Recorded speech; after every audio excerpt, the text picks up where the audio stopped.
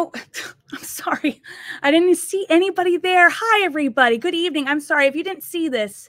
I just have my cup of cocoa here and my Goodbye Girl cup. I'm just excited because tonight we're going to be going back to 1993 to revisit the Goodbye Girl musical, which is one of my favorites. And we have the cast and crew here this evening. But before we jump into it with them, I thought we'd show a little bit of what the Goodbye Girl was for those of you who did not get to see it. So here we go.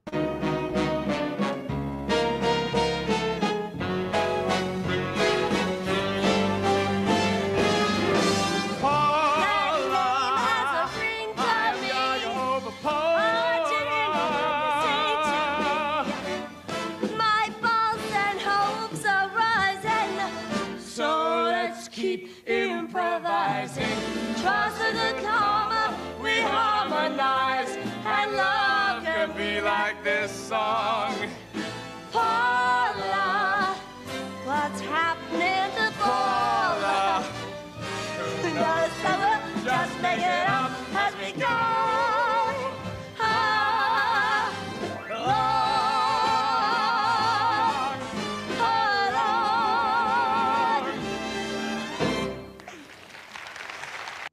Oh gosh, I am so excited. This has been 3 months in the making, you guys. So let's welcome the first part of our conversation. We're going to have a couple of the ensemble members. So we'll first bring in Linda. Hi there, Linda. Hey, how you doing? Good. How are you? I'm so glad you're joining us. And Larry, I saw you were dancing to that entire... I was. You were definitely dancing. I was like, that's Larry. I know it's him. I had my moment. Hi, Tally. Hi. And of course, Susann. Hello. She's here. And Denise. Hi. Hi, Denise. Good Lord. Hi. This is fun. When was the last time you guys all saw each other together? Was it 1993 or? Pretty much. Yeah. We've never had a reunion or anything. That's surprising. I was wondering if you guys ever had anything. I know a lot of people know about the show, but it didn't have, I guess you'd say, the best reputation of lasting long on Broadway. But a lot of people seem like when I've been posting about this interview, a lot of people are like, well, I saw it and I really liked it. And I was like, oh, this is good to hear because I do too. Well, yeah, it wasn't like I've been in shows that lasted longer. And we do have reunions, but I'm not sure why we have never had a reunion. Does anybody know why we haven't had a reunion? I think we all went on to huge jobs right after, Susann. I'm pretty sure. Is that what it is? There was some lingering stuff, though. Once the Goodbye Girl closed, about a good half of us went on to the State Farm Industrial that Wayne Salento did right after. Didn't we all do? Like, just look about everyone's there. Like, we went from the unemployment line right to that job. That was fun. And then if you were one of the few who joined us on the Goodbye Girl Broadway Bowling League, we kept that up for years after. Oh, nice. Oh, yeah. Nice. I didn't hear about that. I didn't know that. I think I bowled. Did I bowl in the league for a little while? I mean, I know I did with other shows, but I'm not sure if I did with. Yes, I did, because I remember Patty Sacente also was on the league, but I didn't bowl with it once we closed. So it's like done. Well, technically tonight marks 29 years since you officially opened on Broadway on March 4th, 1993. Unbelievable. So we shouldn't be counting years, but here we are. So 30th is coming up. I do hope that would be really cool if you guys got to do an in-person reunion, but I'm just glad you're here tonight because it's lovely to see all of you. After seeing again, I never got to see the show, unfortunately, but with the love of the internet and being able to listen to the show is always another thing too, because I think a lot of us who maybe there weren't bootlegs back then, we just got to know the shows through the original album. So that was how it was for me. So I was just re-listening. It was fabulous. What a great album. Mm-hmm. I was just so impressed with the music and the lyrics. I was like, David Zippel, it's awesome. So good. Beautiful, like the lush orchestrations. But I was wondering for you guys, like, what was one of those albums on Broadway? Because you all became Broadway stars being able to dance on stage in Broadway. But what was the Broadway album you listened to over and over again when you were a kid or teenager? I listened to Grease. Grease was what made me want to be on Broadway. I loved it. I loved it. I'm old. So West Side, when my cousin had the album of West Side when I was a little girl, and I just fell in love with it. And then right before I moved to New York, I guess A Chorus Line, that was, that had just come out, and that really spoke to any dancer from my generation. So I listened to, go ahead. Go ahead, Tally. Go ahead. I listened to Cats a lot because it was intriguing to me that it was really a show pretty much all about dancers. And I think I had it choreographed all in my head. And then when I saw it, I was like, this isn't as interesting as I had in my head. But also A Chorus Line and West Side Story for me. Sure.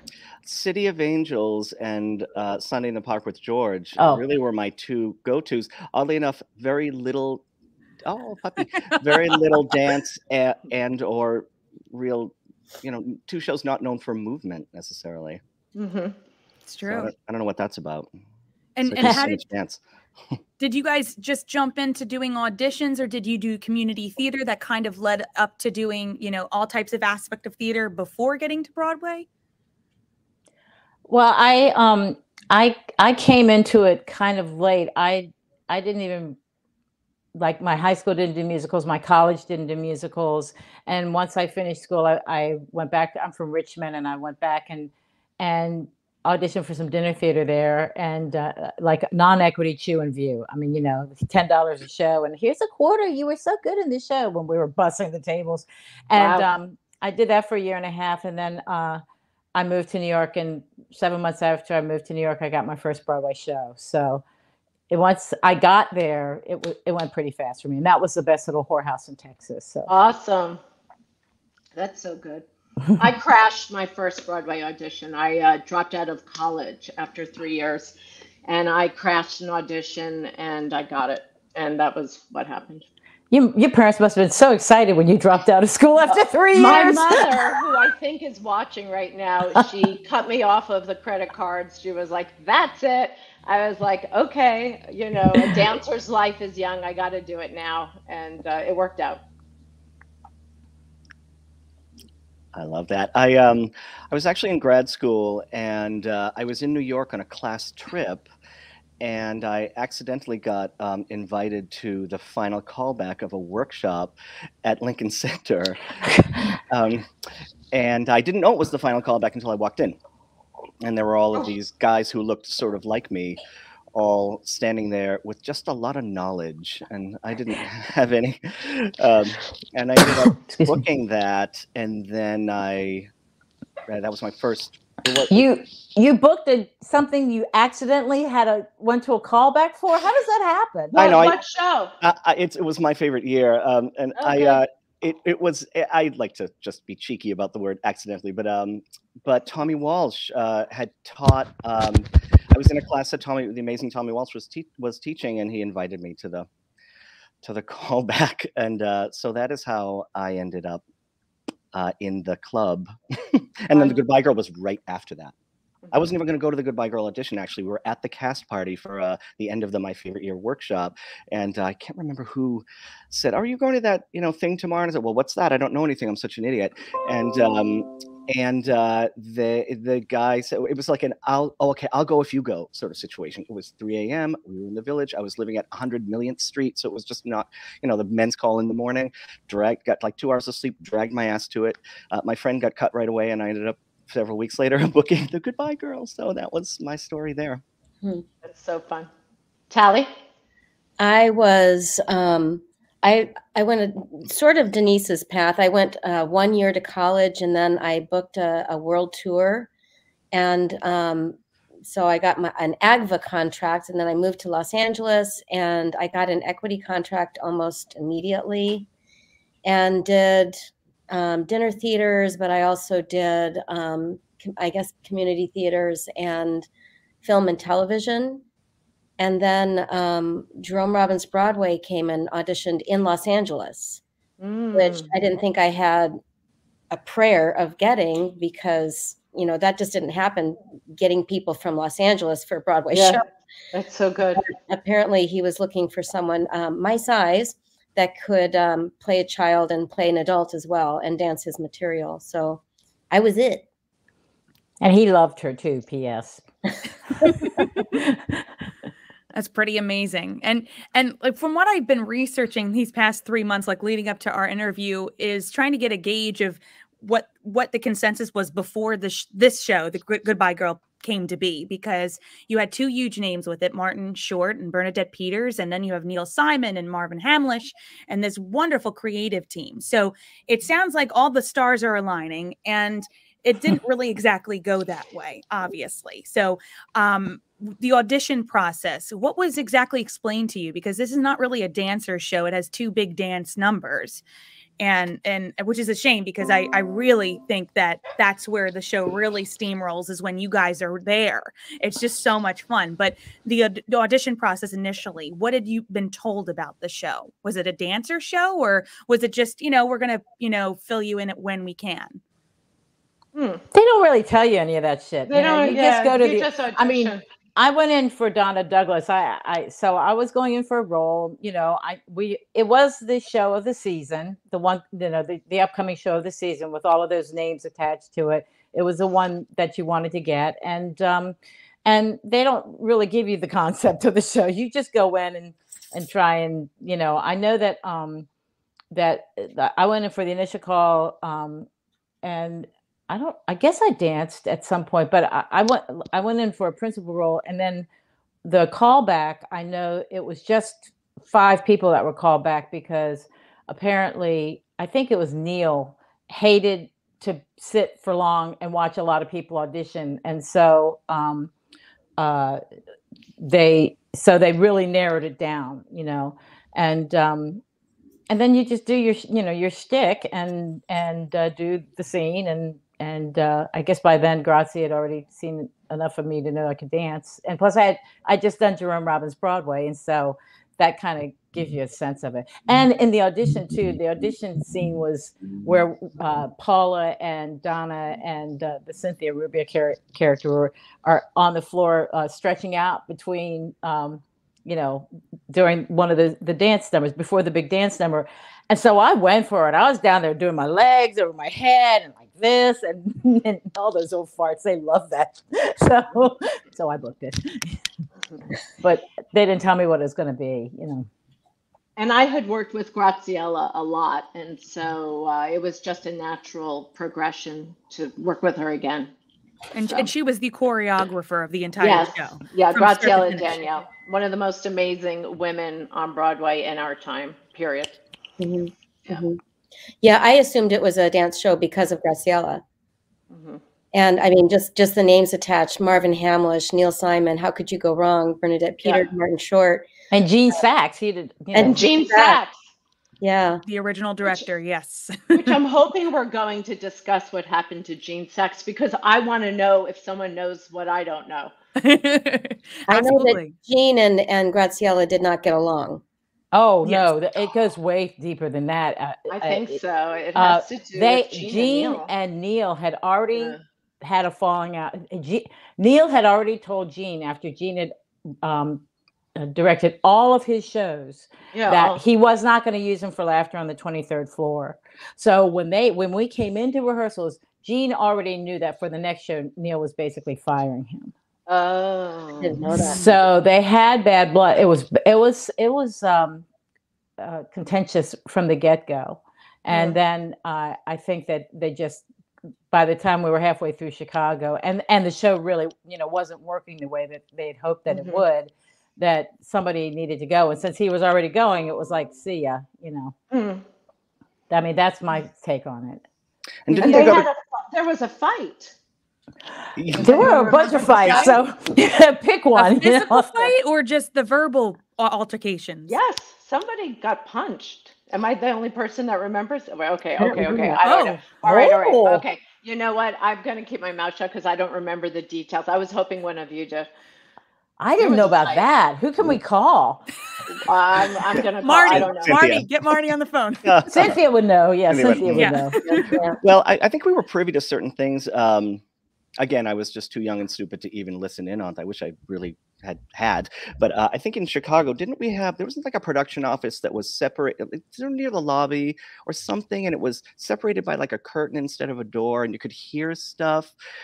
There is a rumor that I don't know if this is real or not, but apparently, and please correct me as I'm telling the story, that when Jean departed, they offered it to Graciela to take over. No. What I heard was that what I thought was that Gracie was really pissed off because they did not offer it to her. Oh, okay. That was where I thought that went, and then they brought Michael Kidd in, and are we going to talk about that? Oh yeah. Well, Martin called him the Hitler of comedy. I mean, I'll never forget. I had heard that rumor. Yes. I have a story about Michael Kidd. One of the only stories that I have about this show is Michael Kidd. Do you remember on opening night? Does anyone remember Michael Kidd on opening night? Guys, we're all together backstage. If this show does great, it's because of me. And if it doesn't do well, it's because of you.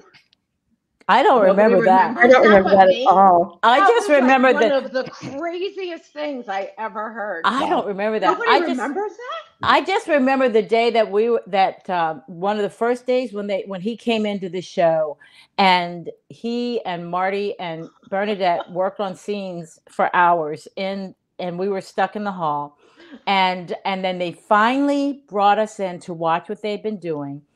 And I'll never forget this as long as I live. And this was already, Martin is like stand up. So he likes an audience always because it lets him know what's working and what's not.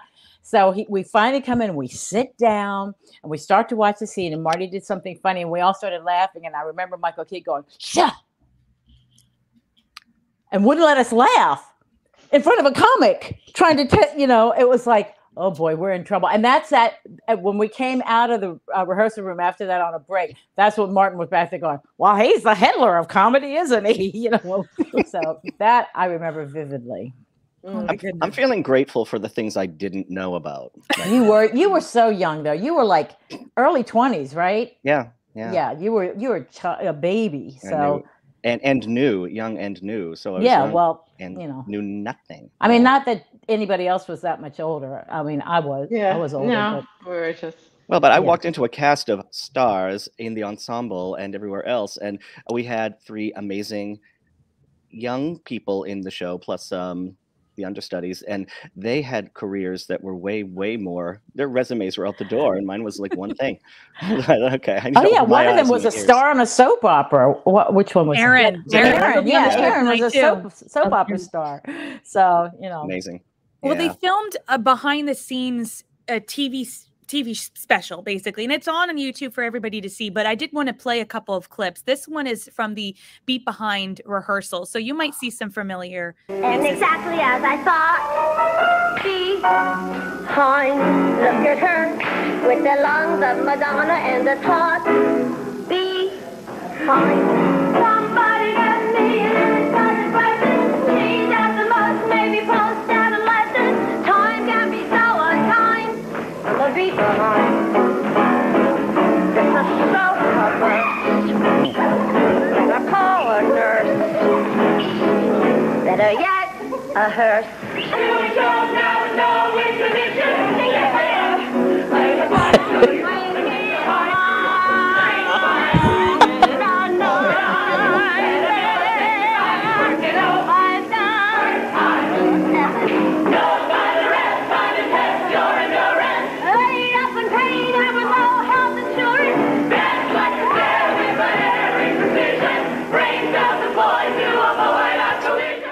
And here's the finished product. That was so fun. Oops. Oh, wow. This is on the stage. My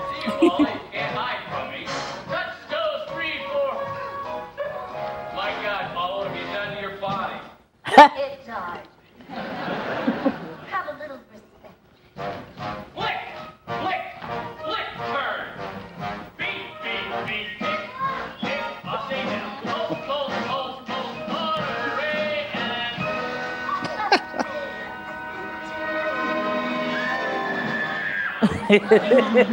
All right, take a break.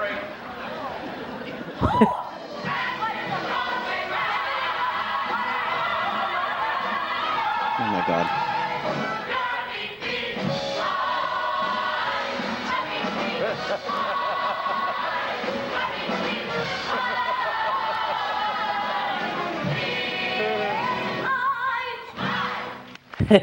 Oh yeah. That's fun. It was fun. So good, you guys. Oh my God. Like, that's where I feel like the show hits this stride. And I'm like, why didn't we continue with that? I think everybody asked the same question because it's so funny. You guys are amazing on that stage. Thank you. Thank you. It's also a good reminder what a great dancer Bernadette. She brought such great dance. You know, she that leg is flying. Always. Right? Amazing.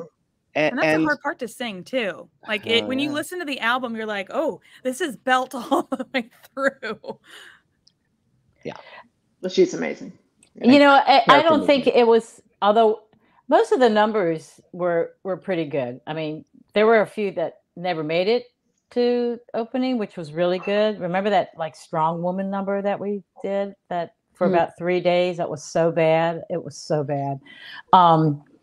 But I think that the biggest problems with the show were with the book. And, you know, it really, I don't think in my personal opinion, I don't think it should have ever been brought back as a musical in the 90s. It was, you know, it was a play and a movie of its time in the 60s. And now these guys all got back together. By now they're like pushing 80 and they're going to be writing a show about a woman's point of view about in a very different period too. Things have changed a lot in those 30 years. So I think that it was always problematic, you know, that they were writing about something they really didn't know. That's my sense. I don't know. What do y'all think?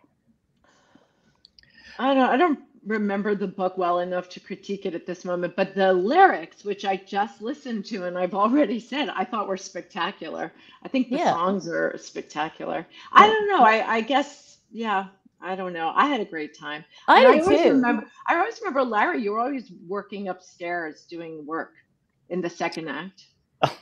Yeah, I think I was you were working going to school. Yeah, I was working on a big thing of pasta, usually, is what I was doing. No, you were Eating doing ziti. work. There was stuff. I had some projects happening and some other things. Anyway, I don't know. Yeah. I mean, I think you're right, though, Susann. I mean, that perspective, why would they have that perspective? It's, you know, nowadays, if you look back, it's just absurd, you know? But it is. Somebody in the audience says, hi, I just got here, but I saw it. This is, she's actually, I just met her last week. I was at a cabaret and she said she actually saw it as a kid. She saw you guys do the show on Broadway. So, hey there. Hi. Wow. I was intrigued with working with Marty and Bernadette, just watching them and learning. I mean, I've never been with a comedy artist of that. I mean, Jason's a comedy artist, but different, you know, for sure than Martin Short. I mean, he was improvising all over the place and just his impersonations and things like that. And I just, that kinetic energy all the time. I was just, I think my focus was more on that. Yeah. And I really did think that the music was good. I thought that that the dance was good. I realized that the show wasn't being well received, but I just was, I never meant to, I never meant to end up on Broadway. I was very glad that I did. But, I was somebody that was always in like, oh my gosh, that's Bernadette Peters and Marty Short. And, you know, do you remember when we were in Chicago and we were in tech and Martin and Bernadette were working again in the apartment, you know, and most everybody was not in the house. I love watching tech. So I was in the house watching tech. And this person comes walking down the aisle and jumps up on the stage and it was Robin Williams. And do you remember that? And I remember this vividly.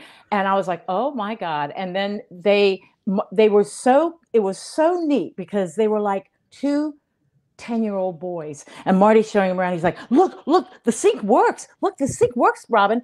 And so it took them all around. And then they started doing an improv together, like a 5-minute improv on the stage. And by then everybody had heard he was in that and started creeping up from the dress, you know, but they did this like and I realized, oh, that's how they play.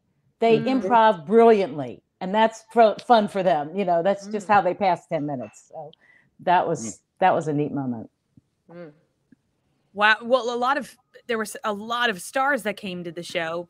Spielberg, from what I heard, Kurt Russell and Goldie Hawn, just a lot of people coming in. Now, were a lot of them coming in during the rehearsal period, or was it more so after the show opened that you got to meet all these people? I don't remember them in rehearsal. No, they weren't. Nobody was in rehearsals but us. Yeah, it was closed rehearsal pretty much, wasn't it? I don't remember them. Yeah, no, the show. Yeah. It Once wasn't we like opened. Robbins. It wasn't like Jerome Robbins Broadway, where the Who's Who of American Musical Theater was in there every week for a run through. Well, half New York was in the show, so I don't know who was left to come see. All the people that had done it 40 years before. So right. So you have the Chicago tryout, and there's a lot going on during that portion. Obviously, when a show's about to go to Broadway, there are so many changes that happen before it. And so I couldn't really keep tally of all these changes. Obviously, there were a couple songs that were removed, but were there any notable changes that you think would have been great not to have changed? Or was there anything in your mind? Director. There was one number. What was the number? It was, I really feel like I use this as, I know I'm going to be directing at some point. I want to learn everything about what can I learn? One of the big takeaways for me was the footsteps number. What is it? Don't follow in my footsteps, right? Oh, yeah. So Bernadette is giving advice to her daughter, don't do what I've done and you'll have a success more, the idea of the song is fantastic. I think the song was great. And with Graciella's treatment, I seem to remember it had like a vaudeville feel to it, where we were I think we were in the apartment, and then it took off into this magical sort of like theater land where there was maybe a fringe curtain or something. It was very much a presentational theater hat and cane thing. And I thought that was like so great. And then when we got when that happened with old director, new director, that number became something else. As I remember, I was not in it, but I think, didn't it go to, all of a sudden it was that all that theater magic went away and it was grounded in a real environment now, like a park or something. And it was real. Oh yeah. And I just thought, that seems like a bummer, because it sort of took the magic of the thing away. And it's almost like it said, now it's a movie musical, which makes sense. Michael Kidd, that was like his big thing. So I thought that was a bummer. And, sorry, go ahead. If I ever do the show, which I kind of want to, that rain curtain's coming back. I like that idea. Yeah, they're coming back. There was one number. It didn't get cut, but it got changed drastically from Chicago to New York, and that was a Bad Food Groups number. Right, because when we were in Chicago, that number was like, it was almost a sexual predator number, and we sang it really like say so long, and we had these costumes that were to die for.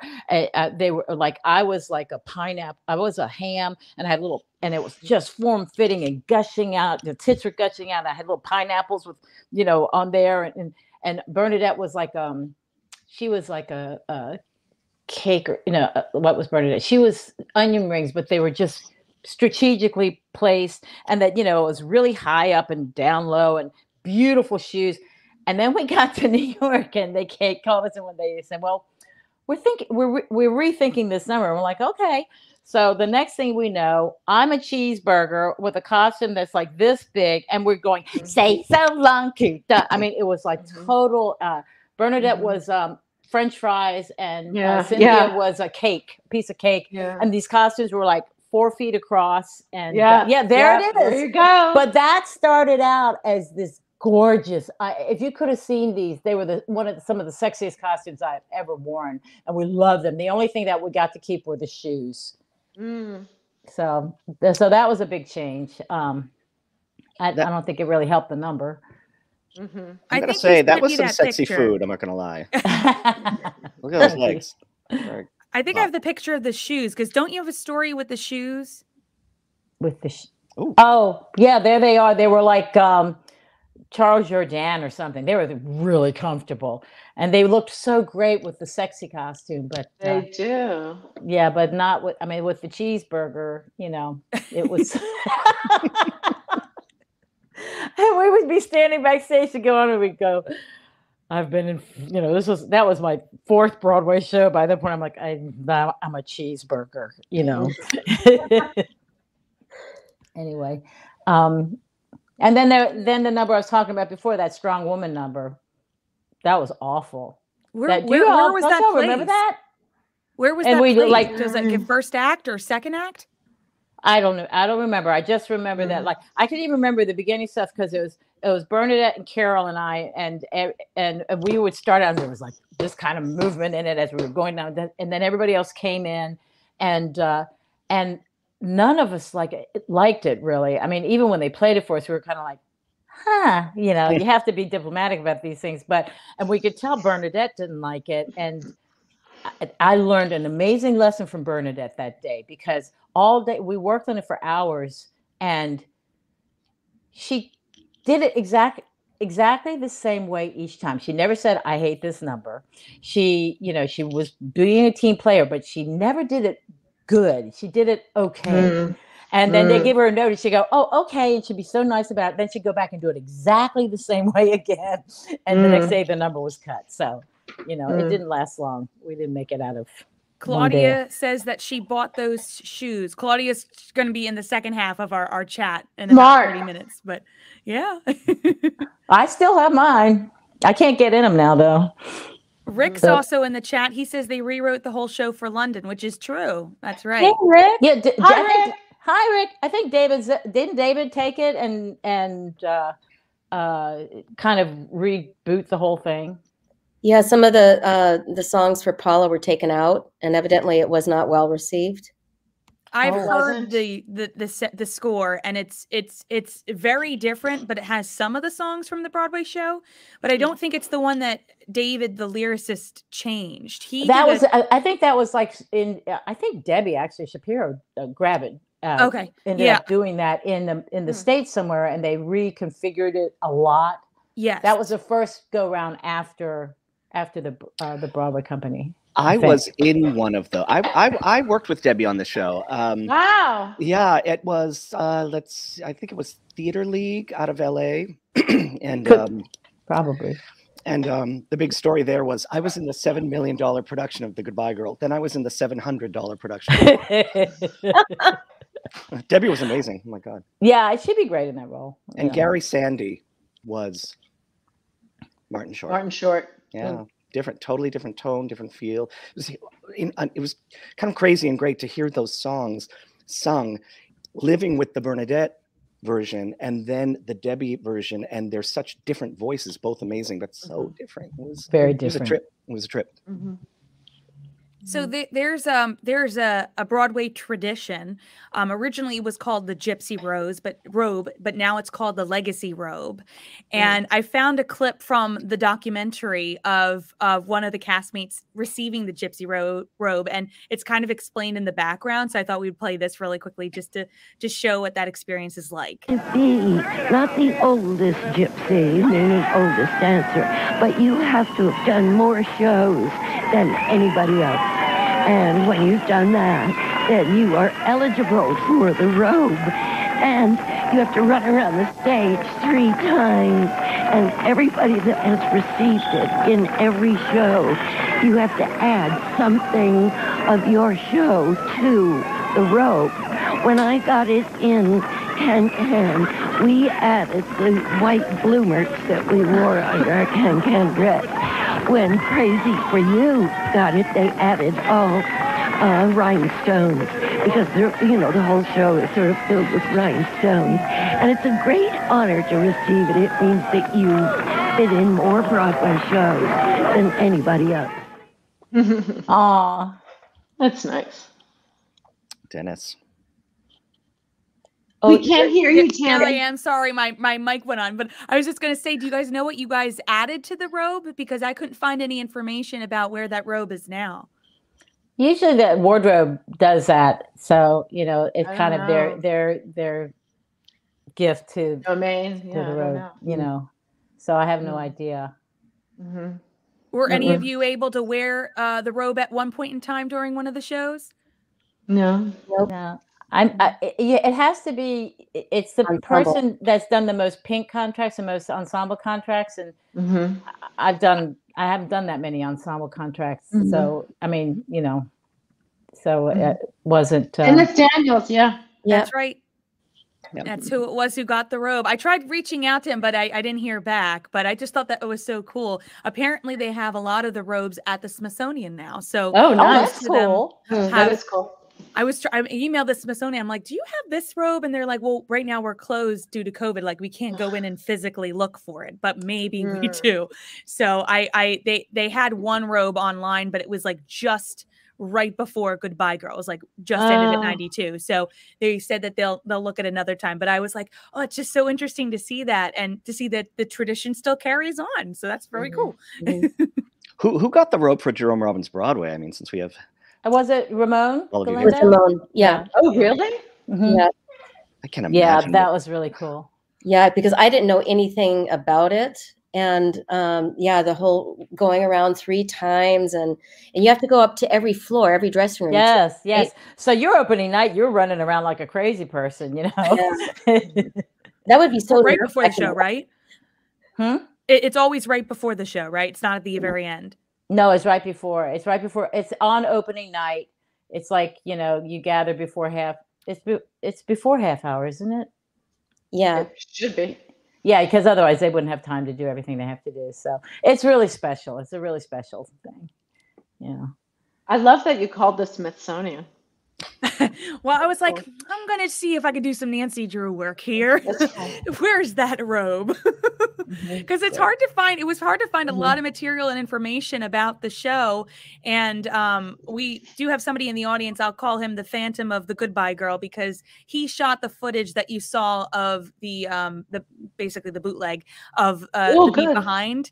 And he was the person that I reached out to, and he had the only video footage, because at the time it's 1993, of you guys performing. Now, like he couldn't film all of the entire show, but I was like so grateful what he sent me. I was like, this is so cool. Thank you to whomever. Yeah, thank you. Thanks to the Phantom, wherever you may be. It was Larry, were you in the spirit of Gene Sachs shooting the video? Larry, were you in the King Richard scene? Well, yes, I was. No, I wasn't. I was in the audience of that. No, that was you and I, right? Susann and I were scene partners. And Susann at one point said, "Why am I at the show with my nephew?" Yes, that scene actually was not to divert, but a learning story.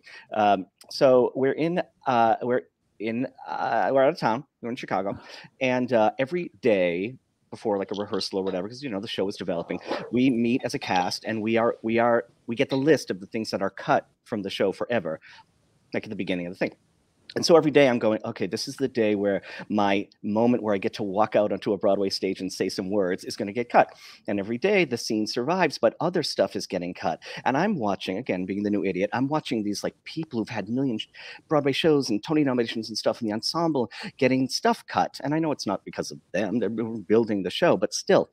And by the end of this several weeks, long process, I sit down on the last day and I say, okay, if the scene makes it in after today, the show is frozen and I'm going to get to do this. I'm going to walk out with Susann Fletcher and say some stuff. And lo and behold, the scene does not get cut. So I say, oh my God, Susann, the scene gets to stay. How great. And Susann Fletcher turns to me and says, the scene was never going to get cut. Bernadette is making a costume change. And I was like, I just learned something big about structuring a show. This is great. Put that in my pocket. And there's a couple other things about that scene too, because it was like it was supposed to be the intermission of Richard III, the bad Richard III that Marty's doing, and then we're out there talking about how horrible it is, and Larry says, "Come on back, come on. The second act is starting," and I say, "No, I'm not going." And then I say, "No," and finally he's like, "No," and he's dragging me, back in. When we were in Chicago, there was one night that there's never a good when you're out, and we were in front of the curtain. We were in front of the curtain. They were changing stuff behind us, and all of a sudden we're doing the scene, and all of a sudden you hear this you know, and the entire set behind us is like a train ramming into a station or something. It's like, yeah, that's not good. And they, like, you see like the part of the curtain kind of going like this and going back. And so now it looked like a train wreck. The set was half on and half off, and the other one was half off and half on. And now, Larry, do you remember this? And you went to pull me into the wings, and I'm screaming no with my head back like this, and I spammed into a hard cider. I just like bing, chick-kung, and I was down on the ground, and like my eyes were sort of passed. You know, I could hear everybody, but I couldn't open my eyes, and I saw those little birds ahead in front of my face, you know, in my black out. And I'll never forget when I came to, because they put Martin in this gold lame with the big hump and this crazy like curly wig, and then, you know, they enhanced Bernadette's hair with extra hair so that her hair is all big. And when I came to, they were both leaning over me with all of this hair, going, you know, are you okay? Are you okay? And they had to stop because I was half on and half off the stage. They had to stop the show for a little while and get that one straightened out. But that's the main thing I remember about that scene. That was crazy. And there was a power outage at some point, right? Didn't like all the lights go off, and there was some. Am I making that up? Was that no? Almost every show has a power outage. It's one point. And especially if we were in Chicago. That was an old theater, you know. Yeah. So I think I have a clip from rehearsals for that specific scene. I don't have. I love that scene. You falling down and getting hurt, but let's see if this will play. Your job in Forbidden Broadway to pay for the apartment as well as. Oh, hi. It is unbelievably expensive, this city. Versatile as he is, this is Martin's first Broadway show, and even the dancers have found he has a few things to learn. I disagree. You're going to do me right now, and I'm going to watch. Okay. Right? Elliot, get back on the stage. Make sure you go back. Gloucester!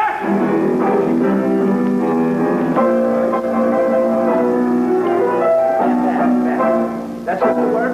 Elliot, hurry up and get back on the stage. Gloucester!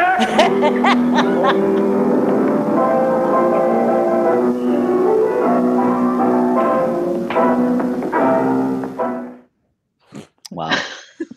It's great.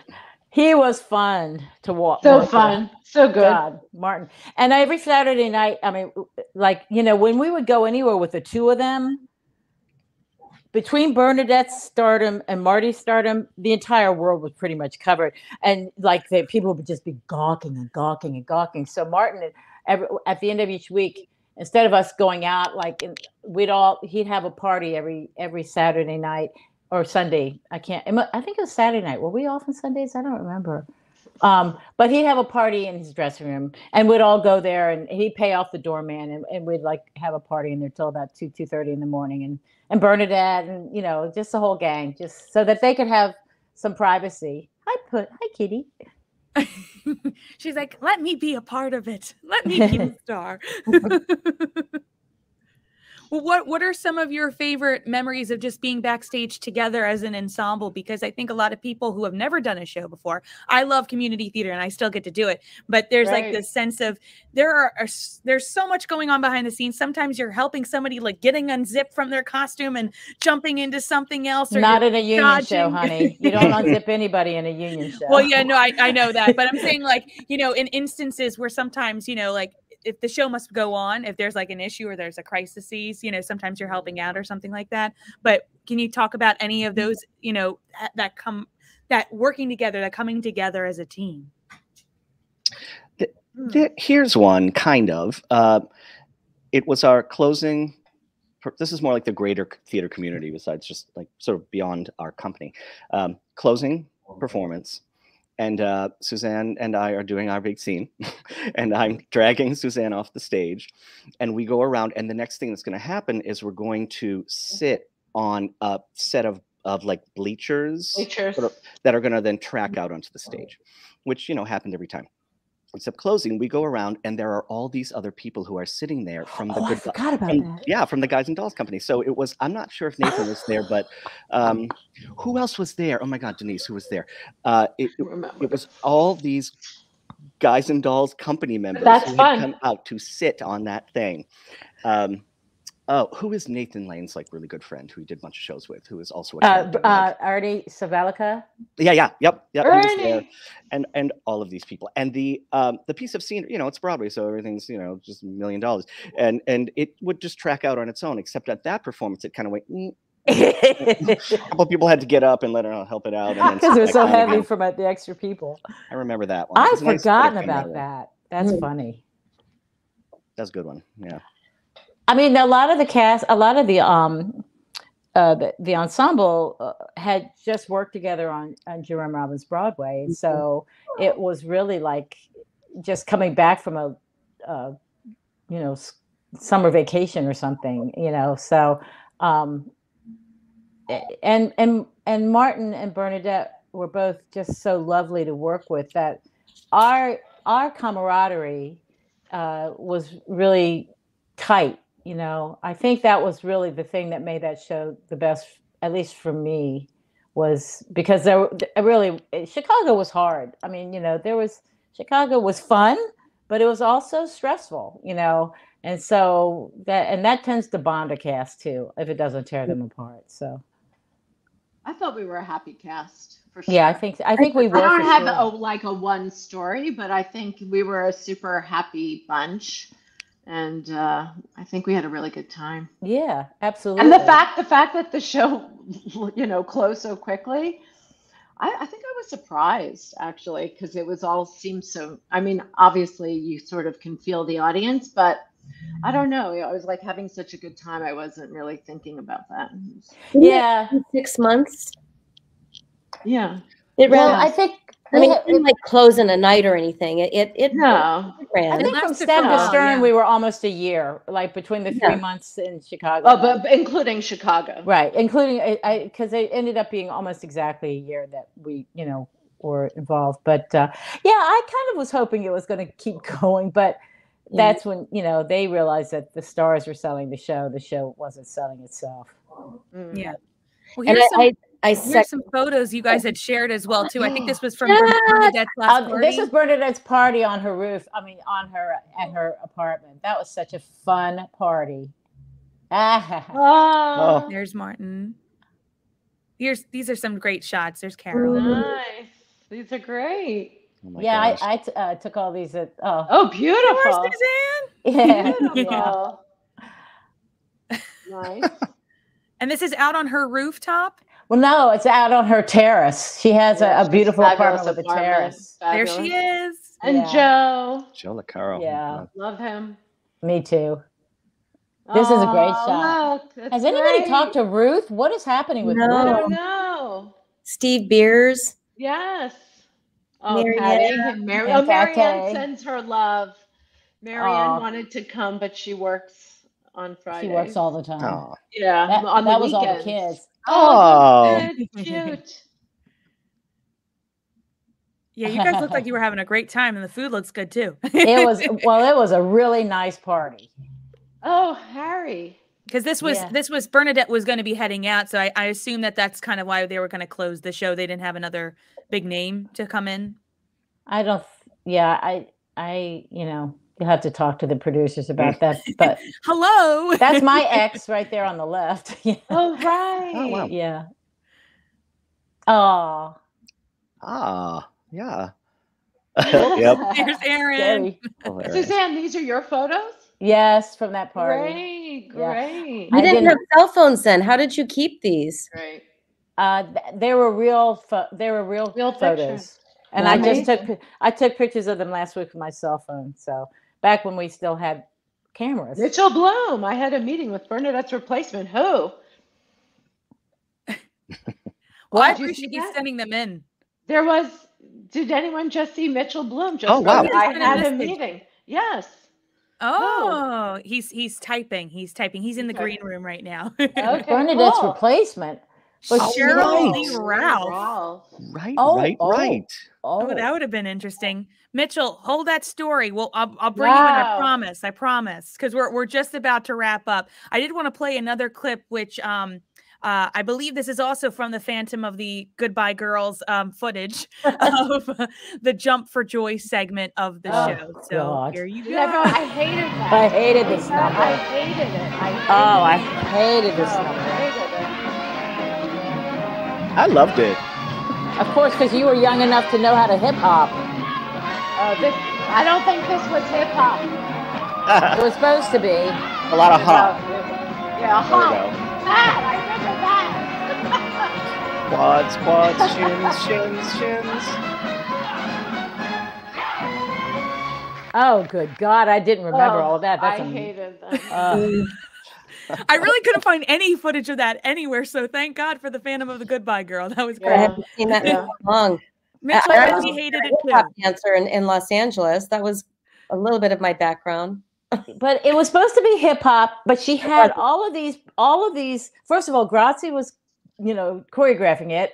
I don't know how much Grazie knew about hip hop at the time. And then all of us, we were like real Broadway veterans or young Broadway, but we were not the hip hop gang, Nancy Hess and myself. And we just weren't the hip hop gang. And there we are. Dun, I remember how we came on. Dun, dun, dun, dun, dun, dun, dun, That wasn't hip hop. Well, Rick just said Larry on the trampoline. Yeah. Oh, that's right. We had in-one entrances on boom. That's right. Did you do some of those? Yeah, that's right. I forgot about that. That's scary. That's why he liked it.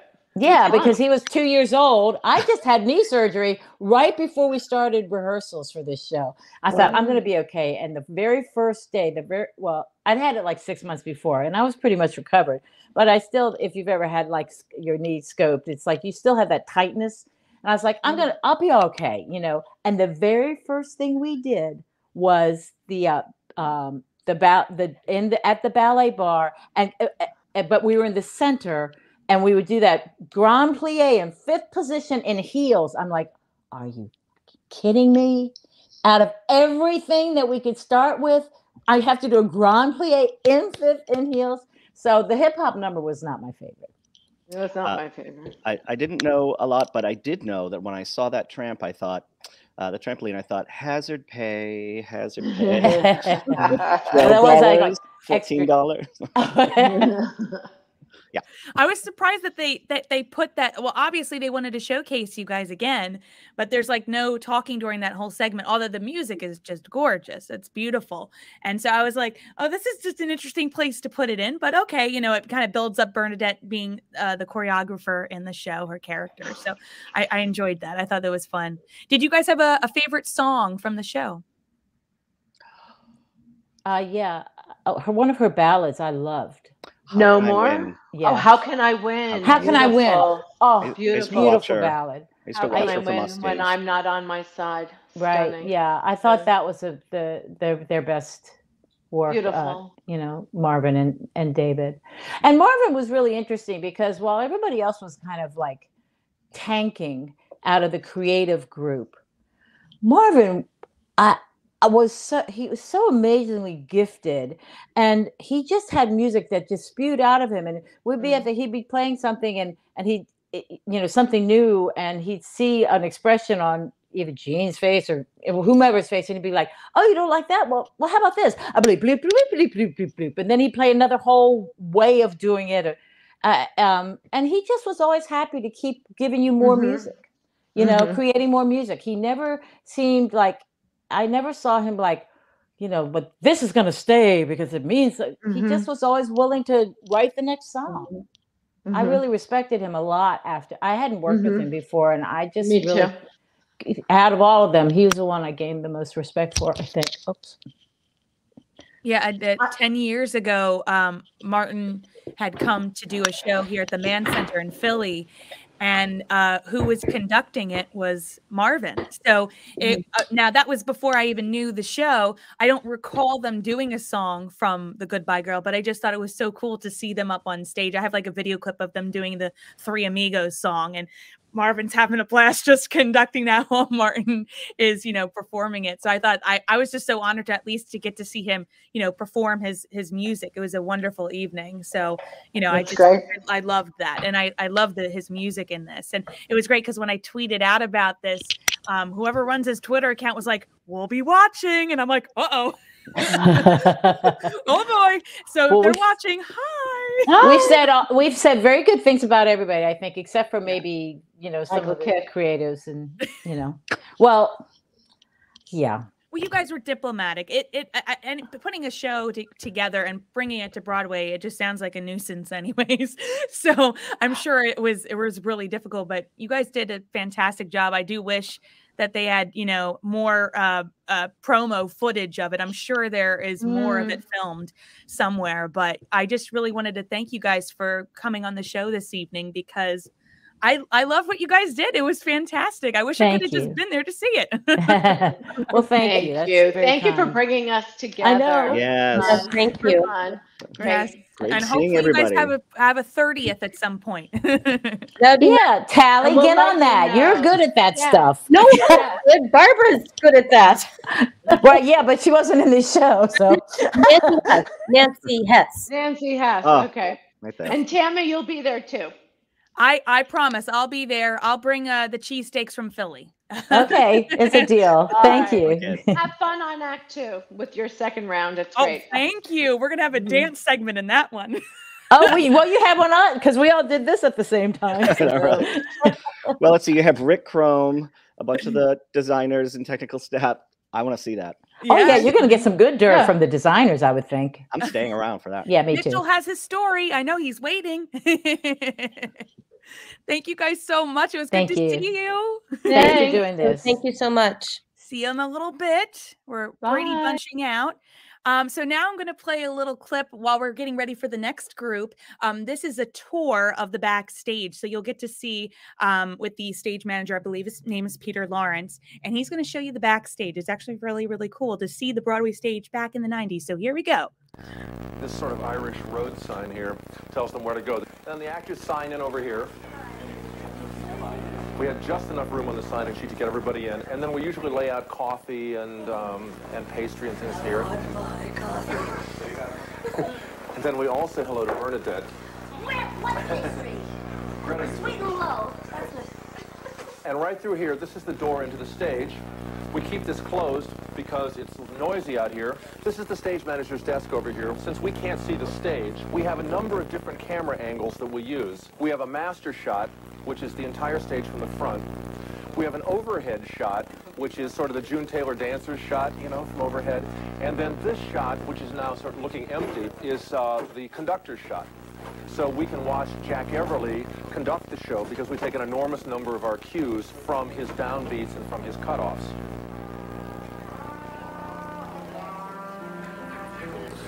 So you saw Jack Everly's score down there in the pit. Okay. Okay, Denny. Thunder's gonna happen, everybody. See, that was the thunder we promised you. It's part of the sound check we do before every show. The stoop, you can see it's 2 stories tall. There's a 3,000-pound piece of scenery that we fly out in order to set up other pieces here on the deck. The boat, which is used in the second act, is flown here until the second act. Then we bring it in on the deck, fly the bed out, the boat goes in through here. When the boat comes off, we bring the bed back in and fly the boat back out. So the offstage choreography actually gets rather interesting. But we have a scene in the show that is done on the rooftop of Paula's building. And this is one half of that set. This is, you can see these are chimneys that you would find on the rooftop of a brownstone. And the scene starts with Marty Short in evening wear, lighting a match and smoking a cigarette. And we couldn't get the match to light properly, so we glued some sandpaper here to the side of the chimneys. We have, by the way, on this show, and in fact I think you'll find on most Broadway musicals, between the dressers and the crew backstage, we have more crew than we have actors. Brian Lynch, who's our production electrician on the show. Jack Culver's our front light man. This is Karen Kelly, who's Bernadette's dresser. This is Stephen Bishop, who's our hair supervisor. Penny Davis is our wardrobe supervisor. I've done at least 50 shows with Penny Davis since 1904. Leonard Soloway, who's our general manager on the show. Leonard is responsible for spending all the money on the show. And he's done a very good job on the show. That is really, really cool to see. And I think, who was it that said, Larry was talking about the monitors, how old they are. It's so interesting to see how everything has changed now from back then. So I think we have almost everybody in the chat for our next group. So I'm going to bring everybody slowly but surely on. So here we go. We got Mitchell. Hi again. He's here. I love your bow tie. Yes, I can hear you. And Claudia. Hi. Hi there. You guys worked on the costumes, which are great in this show. So hi. Hello. And we've got Rick. Hi, Rick. Hi. It's good to see you. I see you've been chatting along with us. So thanks for chatting I'm just so thrilled to see all of the people and the fact that we're still alive. Just surprises me. Yes, it's a good thing. It's such joy. And hey, Lisa, how's it going? Very well, thanks. How's everybody doing? Good to see you all. And Erin. Hi, Erin. Hi. Erin. Hi. Look how they've grown up. Hi.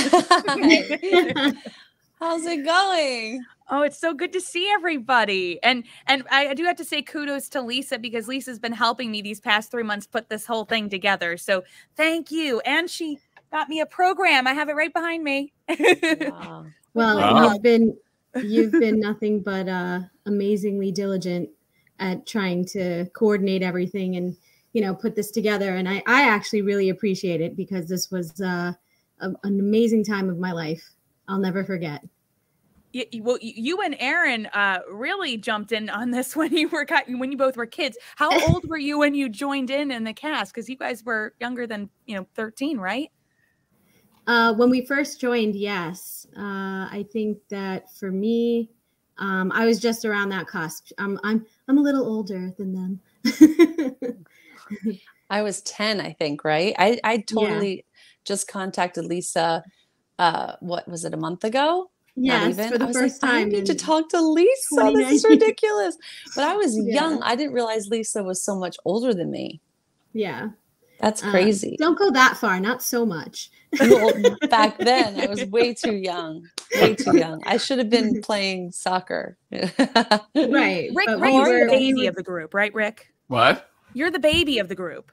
Oh, yes. Yes. Well, at least that's the way I acted. Yes.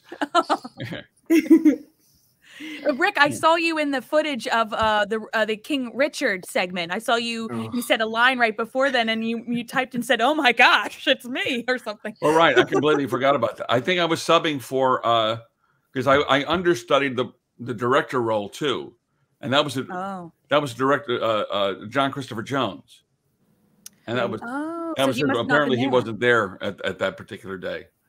Rick, but, you look the exact same. Oh, stop it now. You do. Oh, that only means that I've always looked this bad. No. Where are you guys? Where do you guys all live? Where are you all? I'm in New York still. Lisa's in New York. Philly. Philly. New York adjacent. I'm in Jersey City. Okay. So I'm. And Claudia and Mitchell, where are you guys? Claudia, hi. I'm in Dallas, Texas.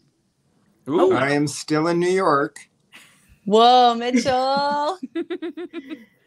And Erin, are you in the West Coast? I'm on the West Coast. I've totally yes. I've lost my roots. It's bad. She's a Cali girl. Yes. Yeah, you're not missing any of the weather over here, I'll tell you that. I know. But I miss it. I definitely miss it for sure. Of course. Mitchell and Claudia, I just wanted to ask really quickly, because like this piece is supposed to be, well, the whole show is supposed to be taking place in the 90s anyway. So was this a little bit more unique to like the other productions where sometimes, when you're doing another show, it's from a different era. So was it a little bit more easier to work on for this particular show since it's, what was going on? I would say it was worse. I hate doing modern dress. To quote Larry Gelbart about if Hitler's alive, I hope he's out of town with a musical. I want to amend that to say if Hitler's alive, I hope he's out of town with a modern dress musical in Chicago in December. I mean, Claudia can relate to this. They would they would say we're putting in a new number, and we would go out shopping. There were no cell phones. We'd come back with 20 shopping bags in the wind and the snow, and they'd say the number was cut. Yeah. It was just every piece of clothing on Martin Short's back from Chicago had been replaced by the time we got to New York. Wow. Was that a creative decision not by you guys, or what was it? Was by committee. The producer's wife has an opinion. Steve Martin came to see the show. He had an opinion. Martin, it's just everyone has an opinion when it's modern dress. No one has an opinion when it's the 18th century. It's so.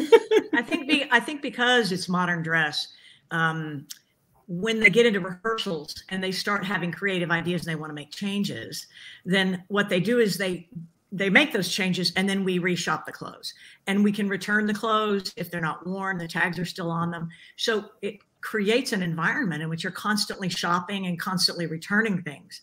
And it took a lot of other assistants that helped us to get all that back and forth. And as Mitchell said, in Chicago, in the snow, because there were so many changes to the show in Chicago. I remember particularly the shoes. They were talking about it earlier.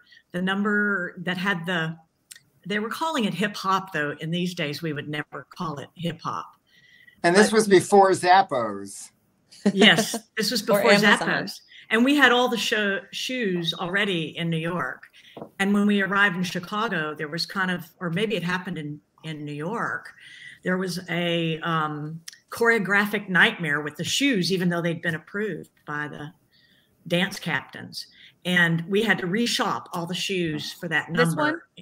No, I don't think it was this number, was it, Mitchell? It was the hip hop number. Yeah. Oh, it was the hip hop. Jump for Joy. Jump for Joy. Jump for Joy. It was like cross colors. That's what it reminded me of. The cross colors. Yeah. Jump for Joy. They were like jockeys. Yes. Yeah. I'm just going through the program pictures that Mitchell had. So if you guys want to comment along with them, because I thought it might be good to have some visuals for some people who have not seen the show. So did you guys design the hamburgers and the cake? We assisted Santo, yes. Wow. Yeah.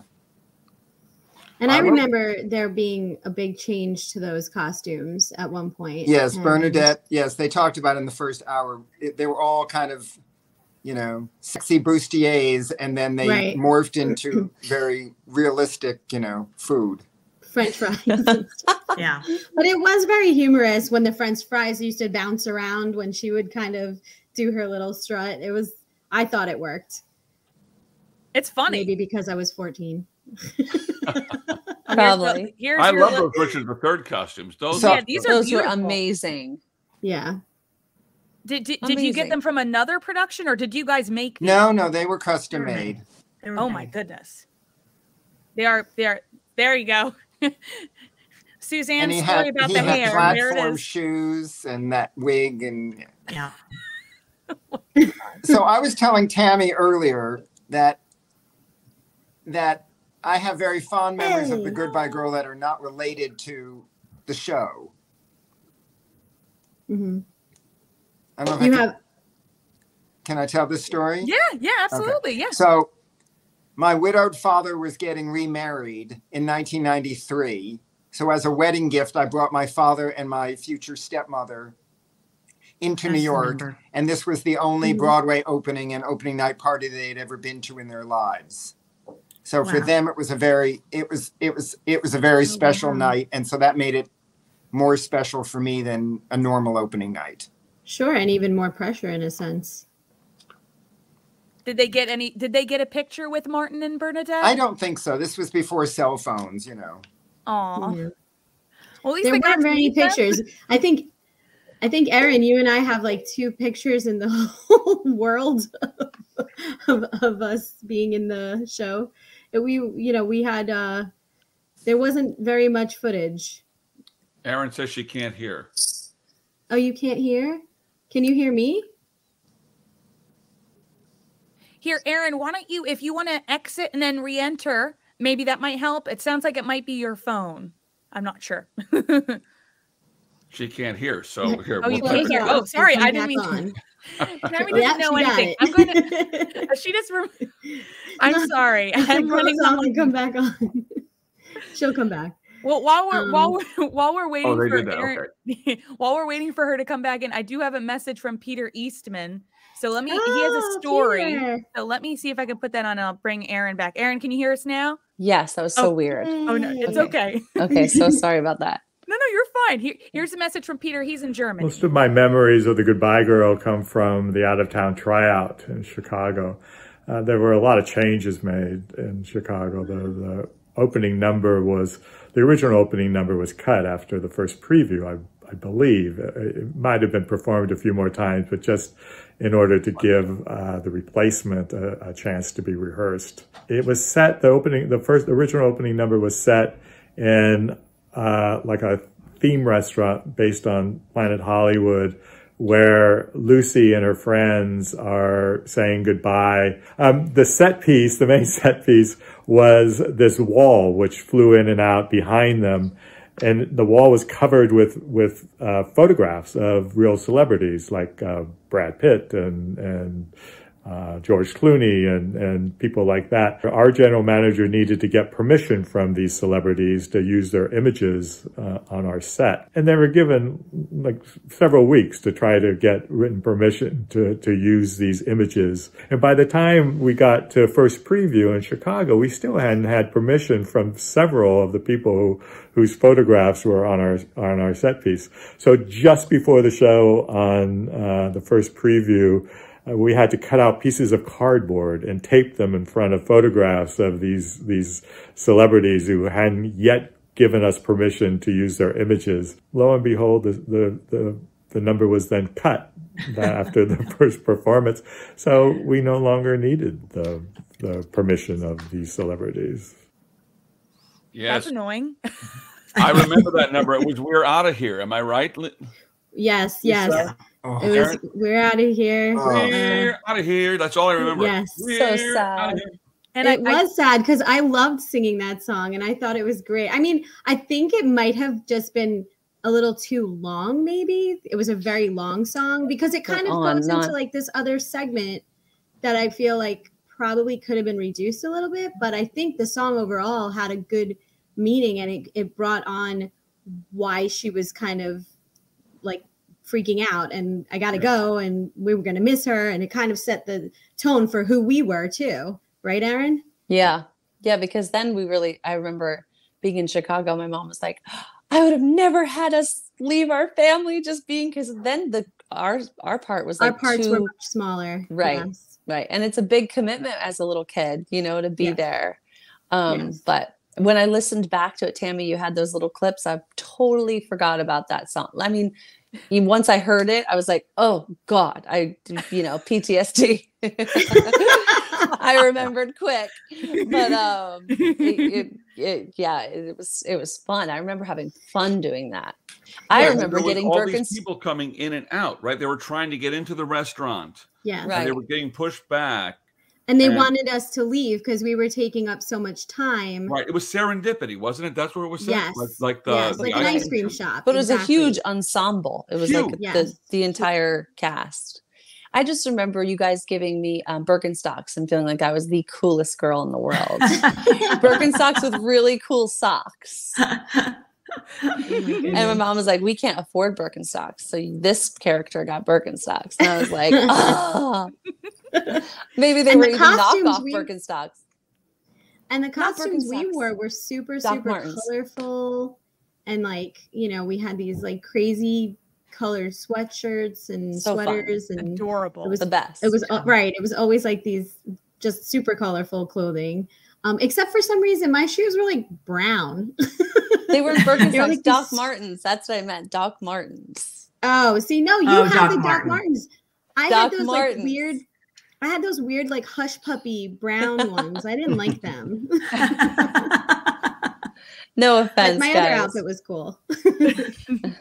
I think you won't give up after 30 years. No, I won't give up. Sorry. I did like the pajamas though that we wore with the little like butt flaps.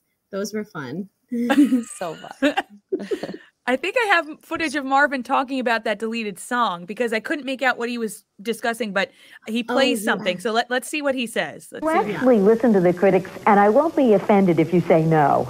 You know, if a critic doesn't like something here or something there or something there, you wonder, okay, maybe I'll look at it, we'll see, maybe he was right, maybe he's wrong, maybe we didn't have the costumes, maybe.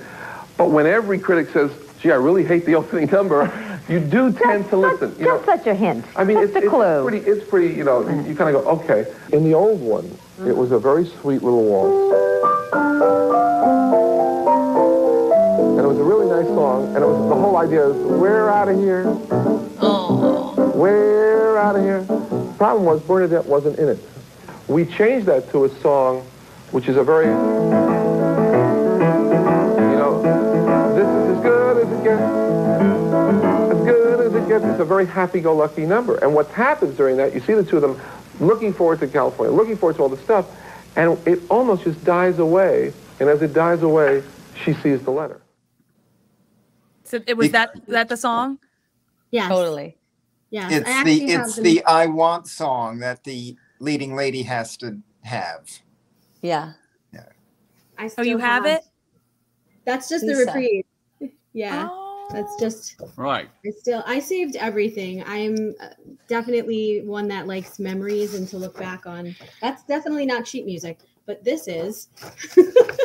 That's crazy. I have the original stuff. I saved everything. So. Well, do you have the Goodbye Girl paperweight from opening night? I do. I absolutely Hold do. on, let me get a zoom in on that. Oh, yes. That was opening night gift. Yeah, that was legit. Wait, there's more. Oh. And it comes with the Goodbye Girl coffee cup. I have mine's in storage. I'm not gonna lie, but I do have it. I had to pull those out, and of course, I got my phone. Yeah, that's so awesome. And I have my jacket. Do you guys have your jacket? Did you guys get posters? Those 3-dimensional posters? Oh, nice, Lisa. Yes, those are amazing. Do you still have that storage? I think mine's in storage as well. Yeah. You know what I have on my wall is I have the New York Times full page. I should pull it off the wall, but I've got the full page black and white ad of the Goodbye Girl, but it still has Gene Saks as director. Yes, I have this one with the Gene Saks. The original, this one has Gene Saks on it. Right. Yeah. Oh, that's the color one. Yeah. But you have the black and white one, you're saying. I think I have the black and white one that I framed, but I think I have the color one too somewhere. I'm feeling really bad. Because I so okay. Gene Saks was the funniest man. And he was like the Bernie Sanders of his time. And he would be like, she's singing an 11 o'clock number at 8:15. Okay, I have something that you guys don't have here. Uh-oh. What are those, Mitchell? Those are Bernadette's earrings from the I'm Sweet, Some Fat, Some Fries. Oh, wow. Look at that. I actually have some things of Bernadette too. Those are so beautiful. Well, I bought extra copy. I bought extras thinking that the show was going to run, as we do. Shit. I actually have her shirts still that she wore. The red one with the flowers and the black one that you guys probably made. And it says Peters stitched inside. I still saved those and I have them. I know I'm weird. I hope you have a lot of closets. It's my shrine. Lisa, that's amazing. Yeah. I literally don't. Yeah. You don't have anything, Erin? No, I mean, not out here in California. It's all in my mom's. All you need is memories. Because you're close by to me, Erin. You were telling me you're nearby where I am. So yeah, when you do come out, let me know. I'll come over if you want to sell anything. And rummage through it all. Yes, please. Yes. Totally. I do think my favorite musical part in the show is when the three of you girls, there's only kids in the cast, you guys come out and you do this amazing harmony. There is no footage anywhere. Even the Phantom of the Goodbye Girl didn't have any footage of you guys performing the song. So I just put this together because I really wanted the audience to hear those tight harmonies. So here we go. I know.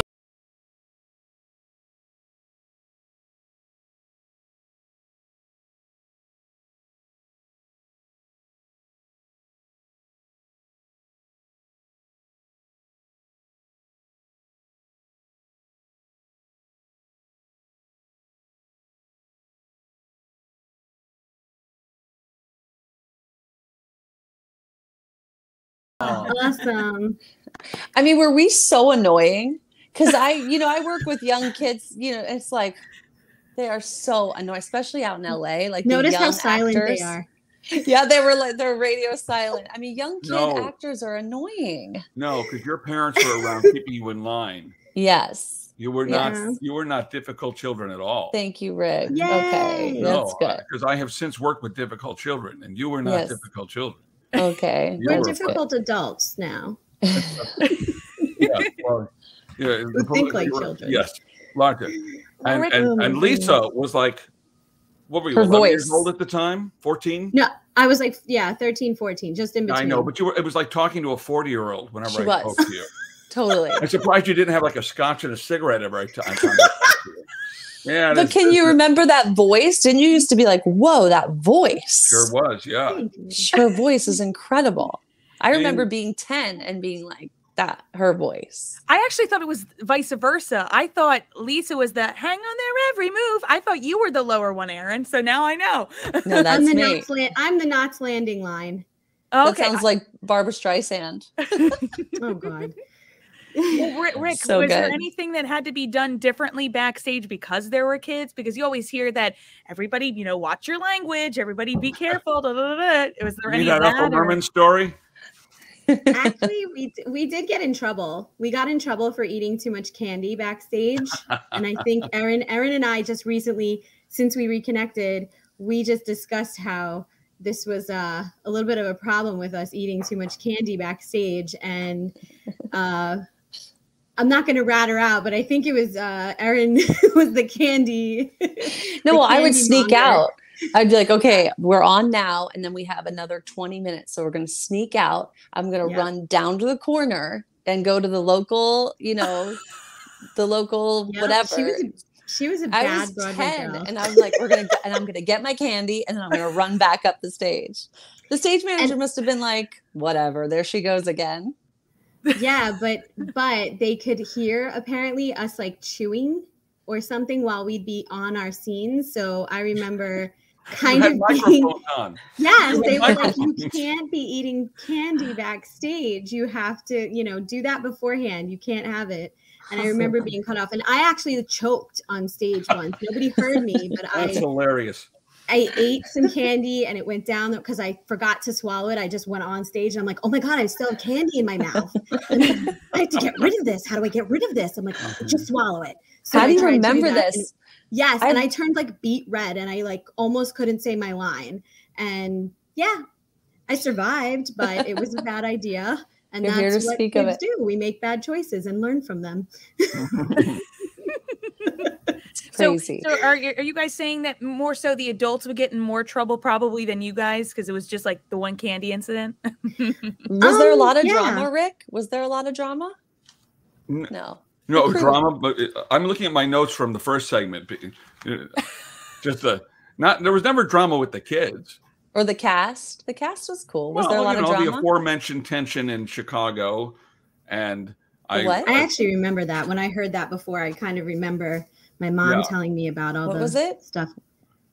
Well, it's when, but I remember in New York there was some sort of here's a story. I remember that Neil was upset with Bernadette because he didn't think, she wasn't doing the scene the way he wanted it done comically. And I do remember, I don't know if I remember if I overheard it, but there was shouting coming from Bernadette's dressing room. And this was before the show. And Bernadette came out and gave a fiery performance. I mean, she was fierce the whole show. I don't know if you remember this. And it was because she never did it again. It was just a very hot-headed performance, and I really liked it. But I like that kind of thing. She should have done that every day. No, it probably would have been exhausting. I want to disagree with what somebody said in the first hour. Go ahead. Yeah, let's push them. They're not on anymore. No, but Grazia was offered the chance to take over the direction. That's right. Somebody said she wasn't, and she was angry about it. She didn't want it. Oh, why? She didn't want it. Why? Wow. Well, because I mean, it's interesting because I've worked a couple of times where you have a new director, and really it's, if you turn the show around, you're a hero. And if you can't turn the show around, they say, well, you didn't have enough time. But I think she just didn't believe in it enough.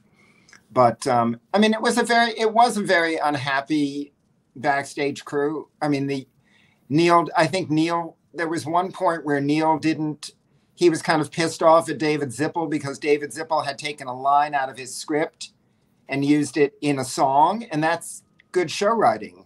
That's what you're amazing. supposed to do, you know. Oh. So it's like, I'm not saying the designers or the actors, but the people creating the show, there was not a lot of there was a lot lost. of tension. Yeah. We did have a lot of fun though, but I do remember those tense moments there. I do remember when that set got stuck in Chicago. Yes, I remember that. And I think what happened was, you know, because I came from stand-up comedy, and so we couldn't get off stage. Oh my gosh, we couldn't get off. You know, because we're supposed to go out that way, and I started ad-libbing.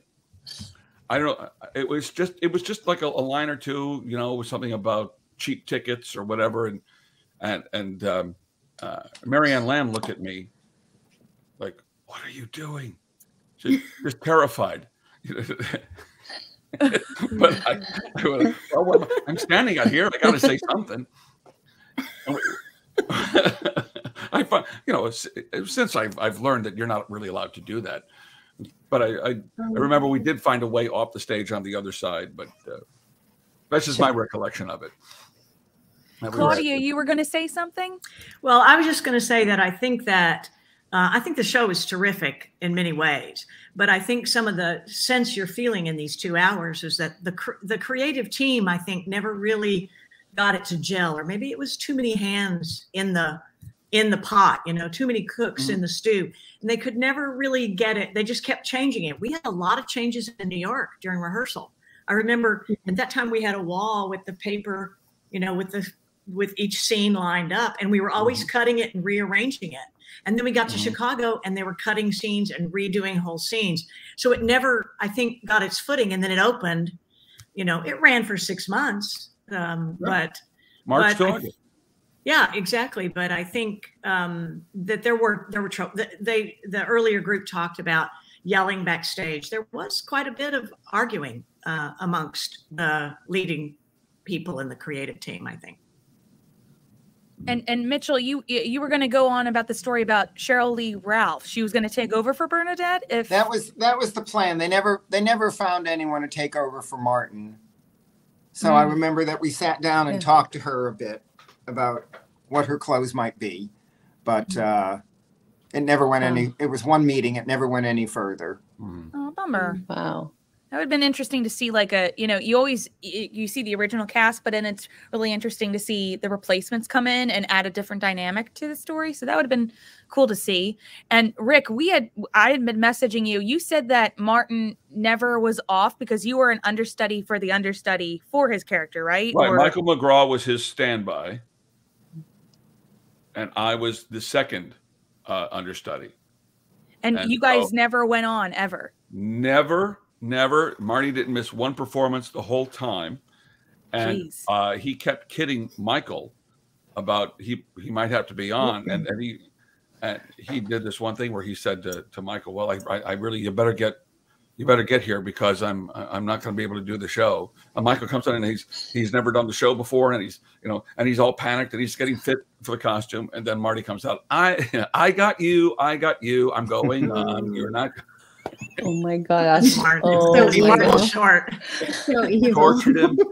Yeah, I knew that I probably was never going to go on because you had, Marty and Michael. I mean, and they were two, extremely powerful performers.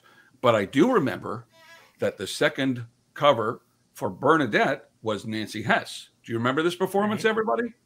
This was because. Yes. Bernie's standby was her name just went out of my head. She was on all the time. She'd go on for Bernadette all the time. Oh my God! I know. I don't remember. I'm so sorry. It just went out of my head. But anyway, she was. Betsy Jocelyn. Betsy Yes. Jocelyn, of course. Forgive me, Betsy.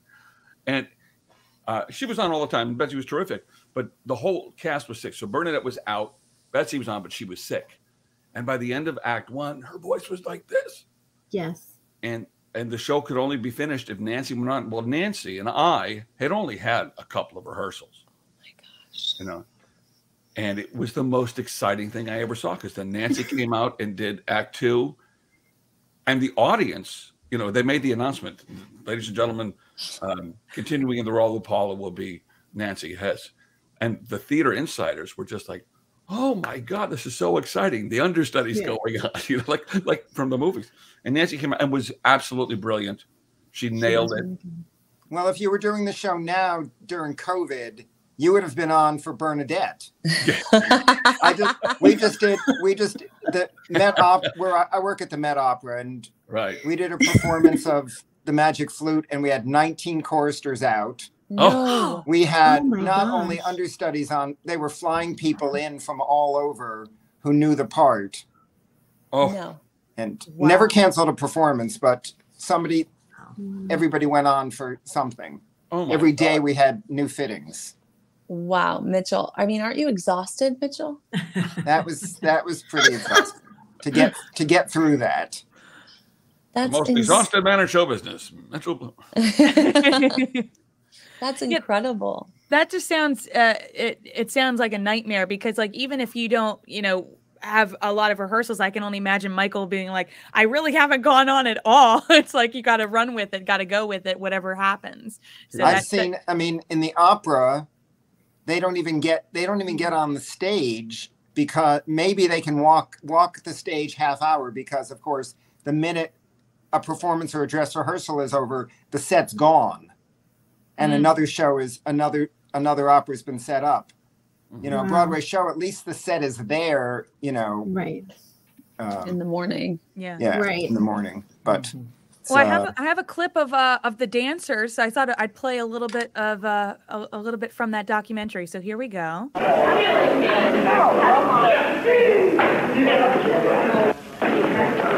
Oh, Scott. It's very frightening, I think, for any director, any choreographer to get into the first day of rehearsal and see all these extraordinary people looking at you, and then what do we do? So we better do something. Even if it's the wrong thing, let's start. You know, those are the most frightening moments always at the beginning. 1, 2, 3, whoa!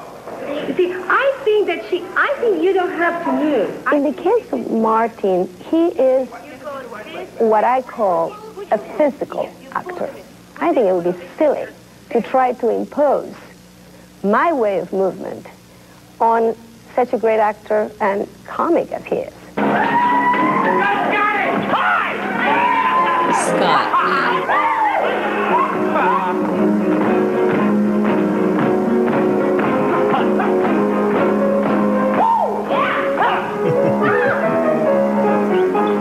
So good. Amazing. Yeah. And remember Barry Bernal? He was right. I just saw. Yeah. Has anyone heard from early on? What's Scott doing? I saw Scott You did? right before lockdown. He and his wife, Liz Parkinson, run the musical theater department at Western Connecticut College. Oh, fantastic. In Danbury. Wow, good for him. Oh, wonderful. He was such an amazing guy. He was. I sent him an email, but I didn't hear anything back. But I hope he's doing well. He's amazing. It's like they have I've seen shows there. They have a great program. So I think they're happy out of the Broadway thing, because I've worked with both of them as dancers, and now this is how they're transitioning. Yeah, that's good. Lisa sent me all these great photos, so I thought I'd show you her collection. So let's get started. Erin's face is like, you gotta send me these. I will. I'll send them to you. And Lisa, if you guys want to chime in on where these are, that's fine too. I see. This was the cast party, right? Isn't this at the opening night cast party? This looks like a party we had in Chicago. I could be wrong. Yes. Oh, maybe. Did we have like a Christmas Eve party? You might remember more than I do. Just about stuff 30 years ago. Oh, look at ticket. Yeah. Oh, there you go. I have a couple. Yeah. The set. So cute, Lisa. You're cute. Your Oh my outfits are God, I so have adorable. so many. Oh my God, Oh what wait, is that? this is I'm from that wearing on my documentary. shoulders? There's Yes, that woman. yes. Okay. Pat Collins. Yeah. Pat Yes. Collins. That woman. Oh, it's David. David Zippel. So amazing. Yeah. I guess you guys are signing. You That's guys are when signing we- autographs at yeah. the door. We did. That was Oh. like preview week, I feel like. Sure. I mean, Denise and my Carol. favorite woman ever. Yeah, home. She used to She's do that so every day. amazing. What are you doing? You doing okay? Yes. Home. Nanny. That was like her line all the Yeah, I time. remember. Oh God. How do you have all these? This is incredible. How do I not have all these? This was like the most incredible time of my life. A mother who took pictures. That's what. Look at that. Yeah, I'm actually surprised that I have clear pictures because if my parents took them, it can't be them because they don't take clear pictures. Love you, Mom and Dad. Oh, look at you guys. You guys are so cute.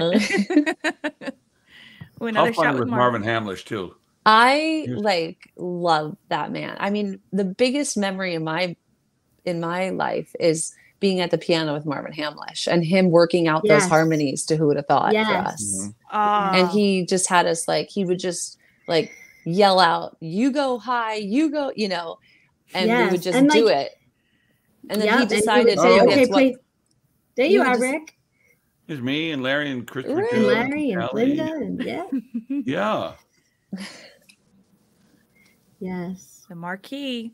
Doesn't it have a different name now? Is this where Beetlejuice was? I'm trying to remember. No. The Marriott Marquis is the Marriott Marquis that I know. Oh, it's still okay. I keep thinking that I don't know that it's changed yet. I think we were like the second or third show ever to play that theater. Yeah, it was brand new. Yeah, that has to have been taken by my parents because it's blurry. Well, look at the candy up on the wall. That's guys. my dressing Yes, room. that's all you. That was always your thing. How many pieces of candy? And you'd be so hyper. So bad. Remember, Erin, do you remember we used to play Jacks and Spit, the card game? Like, we couldn't wait to get off stage so we could go play card games and things. Yes, I was super competitive. Forget being on stage. Let's just go play. You have to send me all of these. This is crazy. I have nothing. 100%. Is that's Nancy, his wife, Nancy. right? Yeah. Aw. I saw Martin driving down Sunset Boulevard the other day, and we stopped at a red light together, and I was like, "Hi, Erin, you should have told him to join us. Call Tammy." Yeah, I tried, but his people said no. He was busy. I was like, "Oh, boy." I just think it's so cool you got to meet Kurt Russell. Look at that hair, though. That was a really hard picture to get. They were not exactly excited to take pictures, so Lisa, she wanted to that? go. She was. That is. That was my friend Jackie Tone. She's like really successful now, and she was in Jackie, Glow. of course. Yeah. Yes. Okay. So. And then this is you coming to my house in Pennsylvania. Yes. So cool. Rollerblading. Oh, cool. That's my house in Pennsylvania. Yeah. I brought the city went girl out to the swimming. suburbs. Wait, do you remember this snowstorm? Yes. I was wearing plastic bags on my feet, I think, in one of these pictures. As You'll New see. Yorkers I have do. plastic- Oh, there they are. There they are. Look. Because my feet were so soaked. It was so That bad. weather in Chicago was gnarly. That's what I remember. But we showed up for our show. That's my hometown. What's It this? is, Rick? Oh yeah. Wow. What's this? Is this a Christmas party? No, this was rehearsal. That's Sitzprobe. I think. What? For the recording of the CD? But this was for No, the that's recording, the right? For the orchestra album. rehearsal. Was it? I don't know. You probably remember better than I do. These are incredible. Is this New Year's Eve? Yeah. Bernadette would have great parties at her house. Remember the parties at her house? This is one. Isn't this the I one just on went her to the roof? one. Oh, Joan Yeah. Rivers. Yeah. Of course, got to be by my mom and dad's blurry. The Schubert. Schubert, Chicago. Oh, look at Lisa, you guys. you have to send me these. I promise I will. Oh my gosh. I look just like my son now. Well, your son, I hope, looks like you because you came first. You guys are so adorable. So you had a tiny dressing room, but you all could fit in there. Well, it was just Lisa and I. Lisa and I just shared a dressing room. Yeah. Well, remember, Jacquet was supposed to be in our room. But remember, she always went to that other room with her mom. She did a lot of homework. studying. She wasn't allowed to eat candy. Was she the understudy for you guys at the time before you left, Erin? Yes. Yes. It's very cute. Well, We kind of all understudied each other. These are good shots. Yes. Thank you for sending them, Lisa. I was like, this is my so pleasure. Cool to see. My pleasure. I do have I do have a shot from Rick. Oh, yes. Oh, wow. With the infamous bathrobe. Who has the I was going to wear my robe tonight, but I didn't. There's his bathroom. Too much. and that it's Sean and Ned. Is that Michael Denby Kane? Was that his name? Oh my gosh, that's crazy. Up in the front. No, in the back, behind Larry and me. Oh, in the back. The black guy. Linda says yes. I don't remember. Yeah. They're chatting in the private chat, and Denise says yes. Michael Denby Kane is what Michael she's Denby writing. Kane, Yes. Yes. Larry Sousa says Carol Woods had her checks made out to her company. Get down with your bad self. Of course she did. Carol was insistent that I would eat her sweet potato pie. She was like, "You're trying the sweet potato pie." I remember, and I'd be like, "I don't like sweet potato pie." Like as a kid, I was like, "That I can't fathom eating your sweet potato pie," and I got away with never trying it. But I'm sure now, as an adult, I'm like, that pie was the best sweet potato pie I could have ever had in my life. Why didn't I try that? Lisa, I think you sent this over to me of you and Tammy. Yes, I went to see her. She had an independent film that was released in 2018, Limerence, and I went to go see it, and we actually reconnected. I hadn't seen her, obviously, since the same time I haven't seen you, Erin. So it was really nice. That's cool. I love the little small reunions. And there you are, Rick, with the legend. Neil Rick, Simon. did my parents take that picture? No, my idiot cousin took that picture. And I got a perfect one of, he came to visit me, and I got a perfect one of him and Bernadette. Perfect picture. And then it was one of me and Bernadette, but there's like from my nose up. No. It's just no. So I feel like that's like the footage, like I was trying to say, Erin, when we lost connection with you earlier, I was trying to say there's literally like 2 pictures of us like on Earth in the play. Yeah, it's crazy. I'm like, I swear it was in this show. I know. Yeah. 29 years ago. Do you guys have a memory of maybe a stage mishap that might have happened? I know, Rick, you just said one where you couldn't get off the side, but girls, did you have any? Where Susann knocked herself out, and then there's the one. Yeah. That set got stuck a couple of times. Mm. But well, the room, the apartment was always rotating. I was kind of surprised because it seemed like it was probably. There's a lot going on with just having it turn around all the time. They called it a turtle. They did? Was the technical name. Yeah, because it could rotate and then move back and forth and diagonally and. All right. Do they do that still? Is that how it's done now? No. They had these terminology in the basement with cables and stuff. Yeah, there's. I have a question, Erin. Do you remember, because we're talking about mishaps, do you recall, or not even Erin, does everyone recall when there was a fly that was like floating around Marty's head, and it kept during the naked scene, and Bernadette had to be serious because she's angry at him and she wants him to get out, and she kept laughing, and we heard over the loudspeaker, and we're like, why is she laughing? Why is she laughing? And we ran downstairs, and there was a fly that kept landing on his head, and she just couldn't keep it together. So, I mean, these things happen, obviously, but she pulled it off, but it was just really funny to us. I guess I was the only one paying attention to the fly. Well, Lisa, you said it was really fun to spend time with Bernadette. Like as a girl, like girls, we like makeup and hair and everything, but Bernadette has the hair. So yes, you said you had. And in fact, she she even wore like a couple of little extension pieces that they gave to make her hair even fuller. Not that it's not already full enough. Claudia, you're agreeing. Yeah, they were. And in it may have been covering her microphone. Also. Oh, that's could true. Could be. We had to but I build remember them to cover them. Yeah. Yeah, they were built. The hair when, pieces were actually built to cover. I don't know if it was the battery or not. It may have been. I don't know what it was covering. Yeah, it was the battery pack. I think they ended up stopping that, but yeah, that was the we did that the for original. a while. Yeah. Well, I ended up with that hairpiece somehow in the end and closing, but it disintegrated over the years. Lisa, are you kidding me? It was going to be worth thousands It was like of the dollars. clip-in. I thought it was awesome. I didn't get it. Like I didn't take it. It was given to me. I didn't steal it. No, I didn't steal it. It was given to me. But it was, I was like, oh, it's Bernadette's hair. Oh my goodness. But yeah, no, she had like the most amazing everything, skin, hair. She's just a very pretty and talented woman.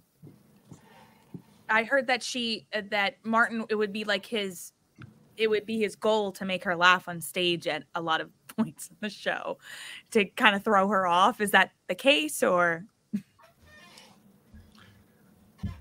I don't know if it was his goal, but I think once she started giggling, he went in for the kill.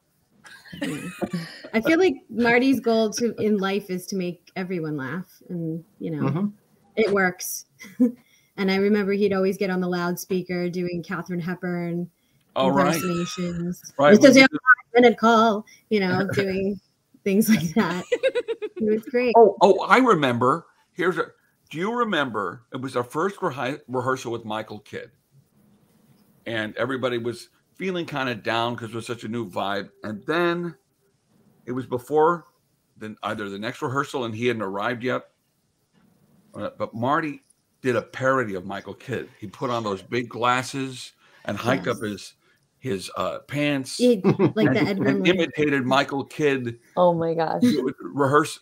Putting the rehearsal together, and everybody was on the floor laughing. I remember. Does anybody in the chat remember that? Because that was, I remember. I think Denise is typing. I see her nodding her head. She says, "I remember." She's like, "I remember." It was so cathartic. We all needed that laugh. And he provided that for us. Yeah. And Denise actually reminded, I guess, or mentioned about how he said, if we fail, it's like not because of me, it's because of you. Or if we did great, it's because of me. If we failed, it's because of you. I can imagine him saying that. Well, I don't remember it myself, but I thought he meant that as a joke. But it didn't land. I'm sure he did, but I guess it's like it's a sensitive subject since he just got on. I mean, I might have been like too soon. Yeah. I think Michael Kidd cleaned the show up a bit, but a lot of stuff that I remember he did was just change it to be different. It didn't get better. It didn't get worse. Right. Like, I don't know if you remember this. On the rooftop, Bernadette had a little black dress, and Michael Kidd came in and he decided he wanted a long white dress. Mm-hmm. So that's crazy. Got the dressmaker to make a dress overnight, and because it was, of course, a very different color, we had to have a lighting tech. Mm-hmm. So you're paying everybody to come in the afternoon to do the lighting tech. And Bernadette got on stage in the long white dress, and Michael Kidd said, "Oh yeah, the little black dress was better." And that's when Santo exploded. It's just like, Oh my God! So that's when you have a new director, you get stuff like that. Hey, remember that push cart number? The push cart number, remember that? Yes. He was trying to get it on, and something was supposed to happen where the push carts all had to come on at a certain point, and it didn't happen. And Kidd just kind of like jumped out of his seat. It was at a tech rehearsal. Did that ever go in? I don't remember that. It was like a park scene with the skating. Denise is saying the push cart number, yuck. I think it did. There's a lot of things that went in and went out. Yeah. Yeah, the push cart number. I remember that. Oh my goodness. I'm just surprised that the new song, I guess it was because it was so late in the game. When did you guys record the album? Because the new song that Marvin replaced at the beginning, As Good As It Gets, is not even on the album. So when did you guys record the album? New York, right? Early though. Yeah, like March. Yeah, right away when we got to New York, I feel like. Was it before we Was opened? it that early? Yeah. No, it was after we opened. But it was I'm just wondering why that song's not even included. And the weird thing is, so the footage from the Phantom of the Goodbye Girl has the King Richard material, and from the album, you can tell that there are some lines that are cut in that sequence. So it's like, okay, so it sounds like the album isn't exactly what was featured when you guys officially went on. I think an album never is, and it's. Albums often include stuff that isn't in the show and vice versa, or things are truncated but because there's a lot of dialogue in that scene that they were going to put all that dialogue in. So they did the cuts for the album. Claudia, did you have a favorite costume piece during the entire show? No, I can't say I have a favorite piece, but I did think that it was a very current. The whole thing was very current. All these clothes that we shopped were very popular at the time, and we were buying them at very expensive places. And so it had a fun look to it, the modern stuff. I'm not talking about the built stuff, but so I can't say I had a favorite piece. I mean, it's certainly fun working with Bernadette and Martin, getting them changed and also convincing them to change costumes as we had to go along when the numbers were changing. So that was a subtle thing that we had to approach very carefully, with a star, Well, since now a lot of people can do the Goodbye Girl because it's a part of MTI, but if there were ever a chance where you'd be able to do the show again now, since it's still placed in 1993, would there definitely be different costume choices you'd make as opposed to what the choices you made back then? Well, that's an interesting question. I mean, I think if you were to do the show now, the first question is, would you update it to now? Could you do that script now? And I have to go back to that because I'm a professor, so that's how I think. Could you do that script now? I see Mitchell saying, no way. It's set in its time. Yeah. So, I mean, I feel like my life is now just kind of repeating itself. So I just assisted on a TV series for Apple TV, and it was set in the 1990s. So I'm doing all these like 1990s things, having, I work in the 1990s. I did it in 1997. I worked on a Woody Allen movie, and we had a nightclub scene. And then in 2021, I'm working on this TV show, and there's a nightclub scene, and it's set in 1997. So it's just it's like I just want to go back and full circle, right? But we remember things differently. So it's things become iconic after the time period. Right. It would be interesting to see them update what doesn't work well, like the Richard scene. I don't think that works well at all, and I think that God, no. Even at the time, it was problematic. Right. But Neil was for it because it was in his original film script. I feel like if he had given some slack to it being exactly like the film script, because in that documentary it shows how it's almost word for word. Now, understandable, great, did well for the movie and everything, but then again, like you're trying to change the medium platform. I wish you would have given the leeway for that, because it would have been really interesting to see what could have come up. Maybe something even funnier, with Martin's expertise in comedy and the rest of you guys, being in the background. That would have been really interesting. Anne Roth designed the original film, and she approached it in a very different way. It's like the armor was, cheese graters and colanders and things, but Santo realized he couldn't do that on stage, Yeah. It wouldn't have looked nice at all. No. Although the costumes look beautiful. Pull that off. Yeah. I just wish they could do something like that. But obviously you can't even touch something that's on MTI. Like if you have something, you have to do it the way it's written in the script. I wonder if because sometimes they do substitutes, some certain musicals have substitutes of songs. So I wonder if they have a substitute for that song because of how dated it is. Well, I don't know which one they submitted to it, because it's got the, London's an entirely different show. Yes. Yeah. So the one they have is the Broadway one, because I was listening, and they actually have your original Broadway track as a preview of all the songs from the show. So I was like, oh, interesting, because I would love to direct it. You know what I mean? I have I have my Goodbye Girl shirt on tonight, and I'm like, I'm ready. I have my mask so upstairs. cool. I think the whole Richard III thing being like this gay stereotype, which you could do in 1993, you probably get away with it, but it was you couldn't do that today. You couldn't do that because it really is just kind of a rather an offensive way of doing it. You could do it as a drag queen. If you said Richard III was a drag queen, well, then that would be that would work, right? Well, do maybe the whole they thing would in drag.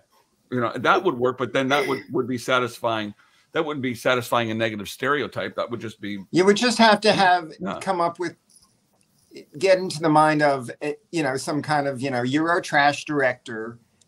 What would be the most outrageous way that he would direct it? Right. How would Ira Van Hove do it? You know, just think something like that. Or you could do it completely drunk. He was a complete alcoholic, and then Richard said, "What? Oh, you know."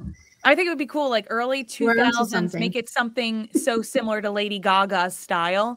Like, be like, that's the thing the kids are doing. Yeah. Make them all dress up in meat dresses or bubbles or something like that. Yeah. But maybe change it a little bit. But it would be interesting to see somebody kind of bring it back because I was really thinking on it. I was like, well, you really don't have musicals that feature a woman who is technically supposed to be over the age of 35 in your lead role. You always have a young ingenue. So that would be really interesting. And who has a child already. You know what I mean? Doesn't already have a relationship. And I think that that's so interesting because there's that whole dynamic where Martin, I don't know, Erin and Lisa, did you guys ever get to play the daughter role at all? Lucy? No. Okay. I was going to say, wouldn't it have been cool? Like you guys get to be on the boat with Martin Short and he, you know, says, I want to marry your mom, but I want to make sure it's okay with you. I could be your dad. Like that's a special moment that you really don't see, right? He's asking to adopt her. I love that song. Right. Now that you remember that. So pretty. Yeah. Yeah. I think I used to hear. Who understood Tammy? and Tammy is the one who did play different show. Lucy. Yeah, Lucy. Did you both understudy that role? Yeah, basically, right? Yeah. Yes. Because I remember rehearsing it with probably one of us for sure. Yes, I remember rehearsing. I remember, you know, but I just know that there wasn't, I mean, Tammy was always on, you know, she always, you know, brought her A game and, you know, did what she needed to. Even if she was sick, she was going on. I was horrified. I was not ready to go on ever, because we hardly practiced it. So yeah, we didn't get a whole lot of rehearsal. No, I did not want to go on as that part ever. We could have done it. Oh, you know, knocked it out of the park. No. Well, let me play a little clip of the bows. Unfortunately, I have there's no footage of Erin and Lisa doing the phone number. I wish there was something. If there is, I'll send it to you, ladies. But if anyone's out there. Yeah. But here are the bows. I believe this is from opening night in Chicago, but correct me if I'm wrong. So here it is. The first of all, the dancers, a terrific troupe. There are 20 of them in this cast. Colorfully garbed, as you can see, and colorfully garbed. Two real huge numbers in that show that bring the house down, and the dancers do indeed deserve. There we are. There you are. See that adorable outfit? Taking their bow. Chris Jones soon. And Chris Jones. In the audience, Lauren Bacall. Carol Wood taking her bow. She's what a song belter she is. Just absolutely super. Tammy Minoff, 13 years old.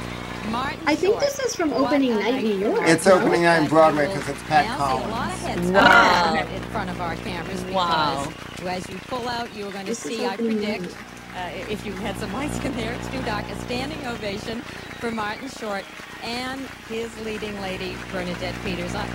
Let's just soak up some of this applause. I think that's got to be the best sound in the world. Applause, applause. You think the pit? Martin and Bernadette giving credit where it's due to that orchestra of 25. Now the whole cast gathered on stage. And I don't think this audience is going to let them out of there so fast. This is not just an audience of friends, but so fun. Oh, that's so exciting. Fun. Wow, it is. That's crazy. That was around this It's like time 29 years ago, y'all. It is. Oh my gosh. It's so Exactly. Wow. It doesn't exactly. seem like it's been that long. Yeah. Well, listen, the older it doesn't. I mean, it doesn't. To the Erin and Lisa, of course. No, it doesn't. It's 3 lifetimes ago.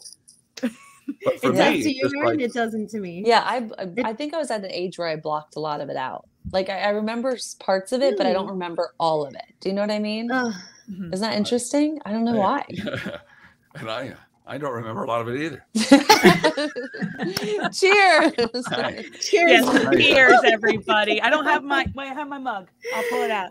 Cheers! So I just remember one thing I will say I remember very much so was having to juggle school and going. That may be why I'm thinking, because Erin, you and I had school. Yeah. And then we would go straight to a show. It was long days for us. Get up, go to, take a train in. We weren't getting home till 11:30, 12 o'clock, getting up again, going to school. It was a lot. But I mean, still the best of times to me. It's you say that. I just did, and I'm Sarah Silverman's new musical called The Bedwetter is I'm going to be in that.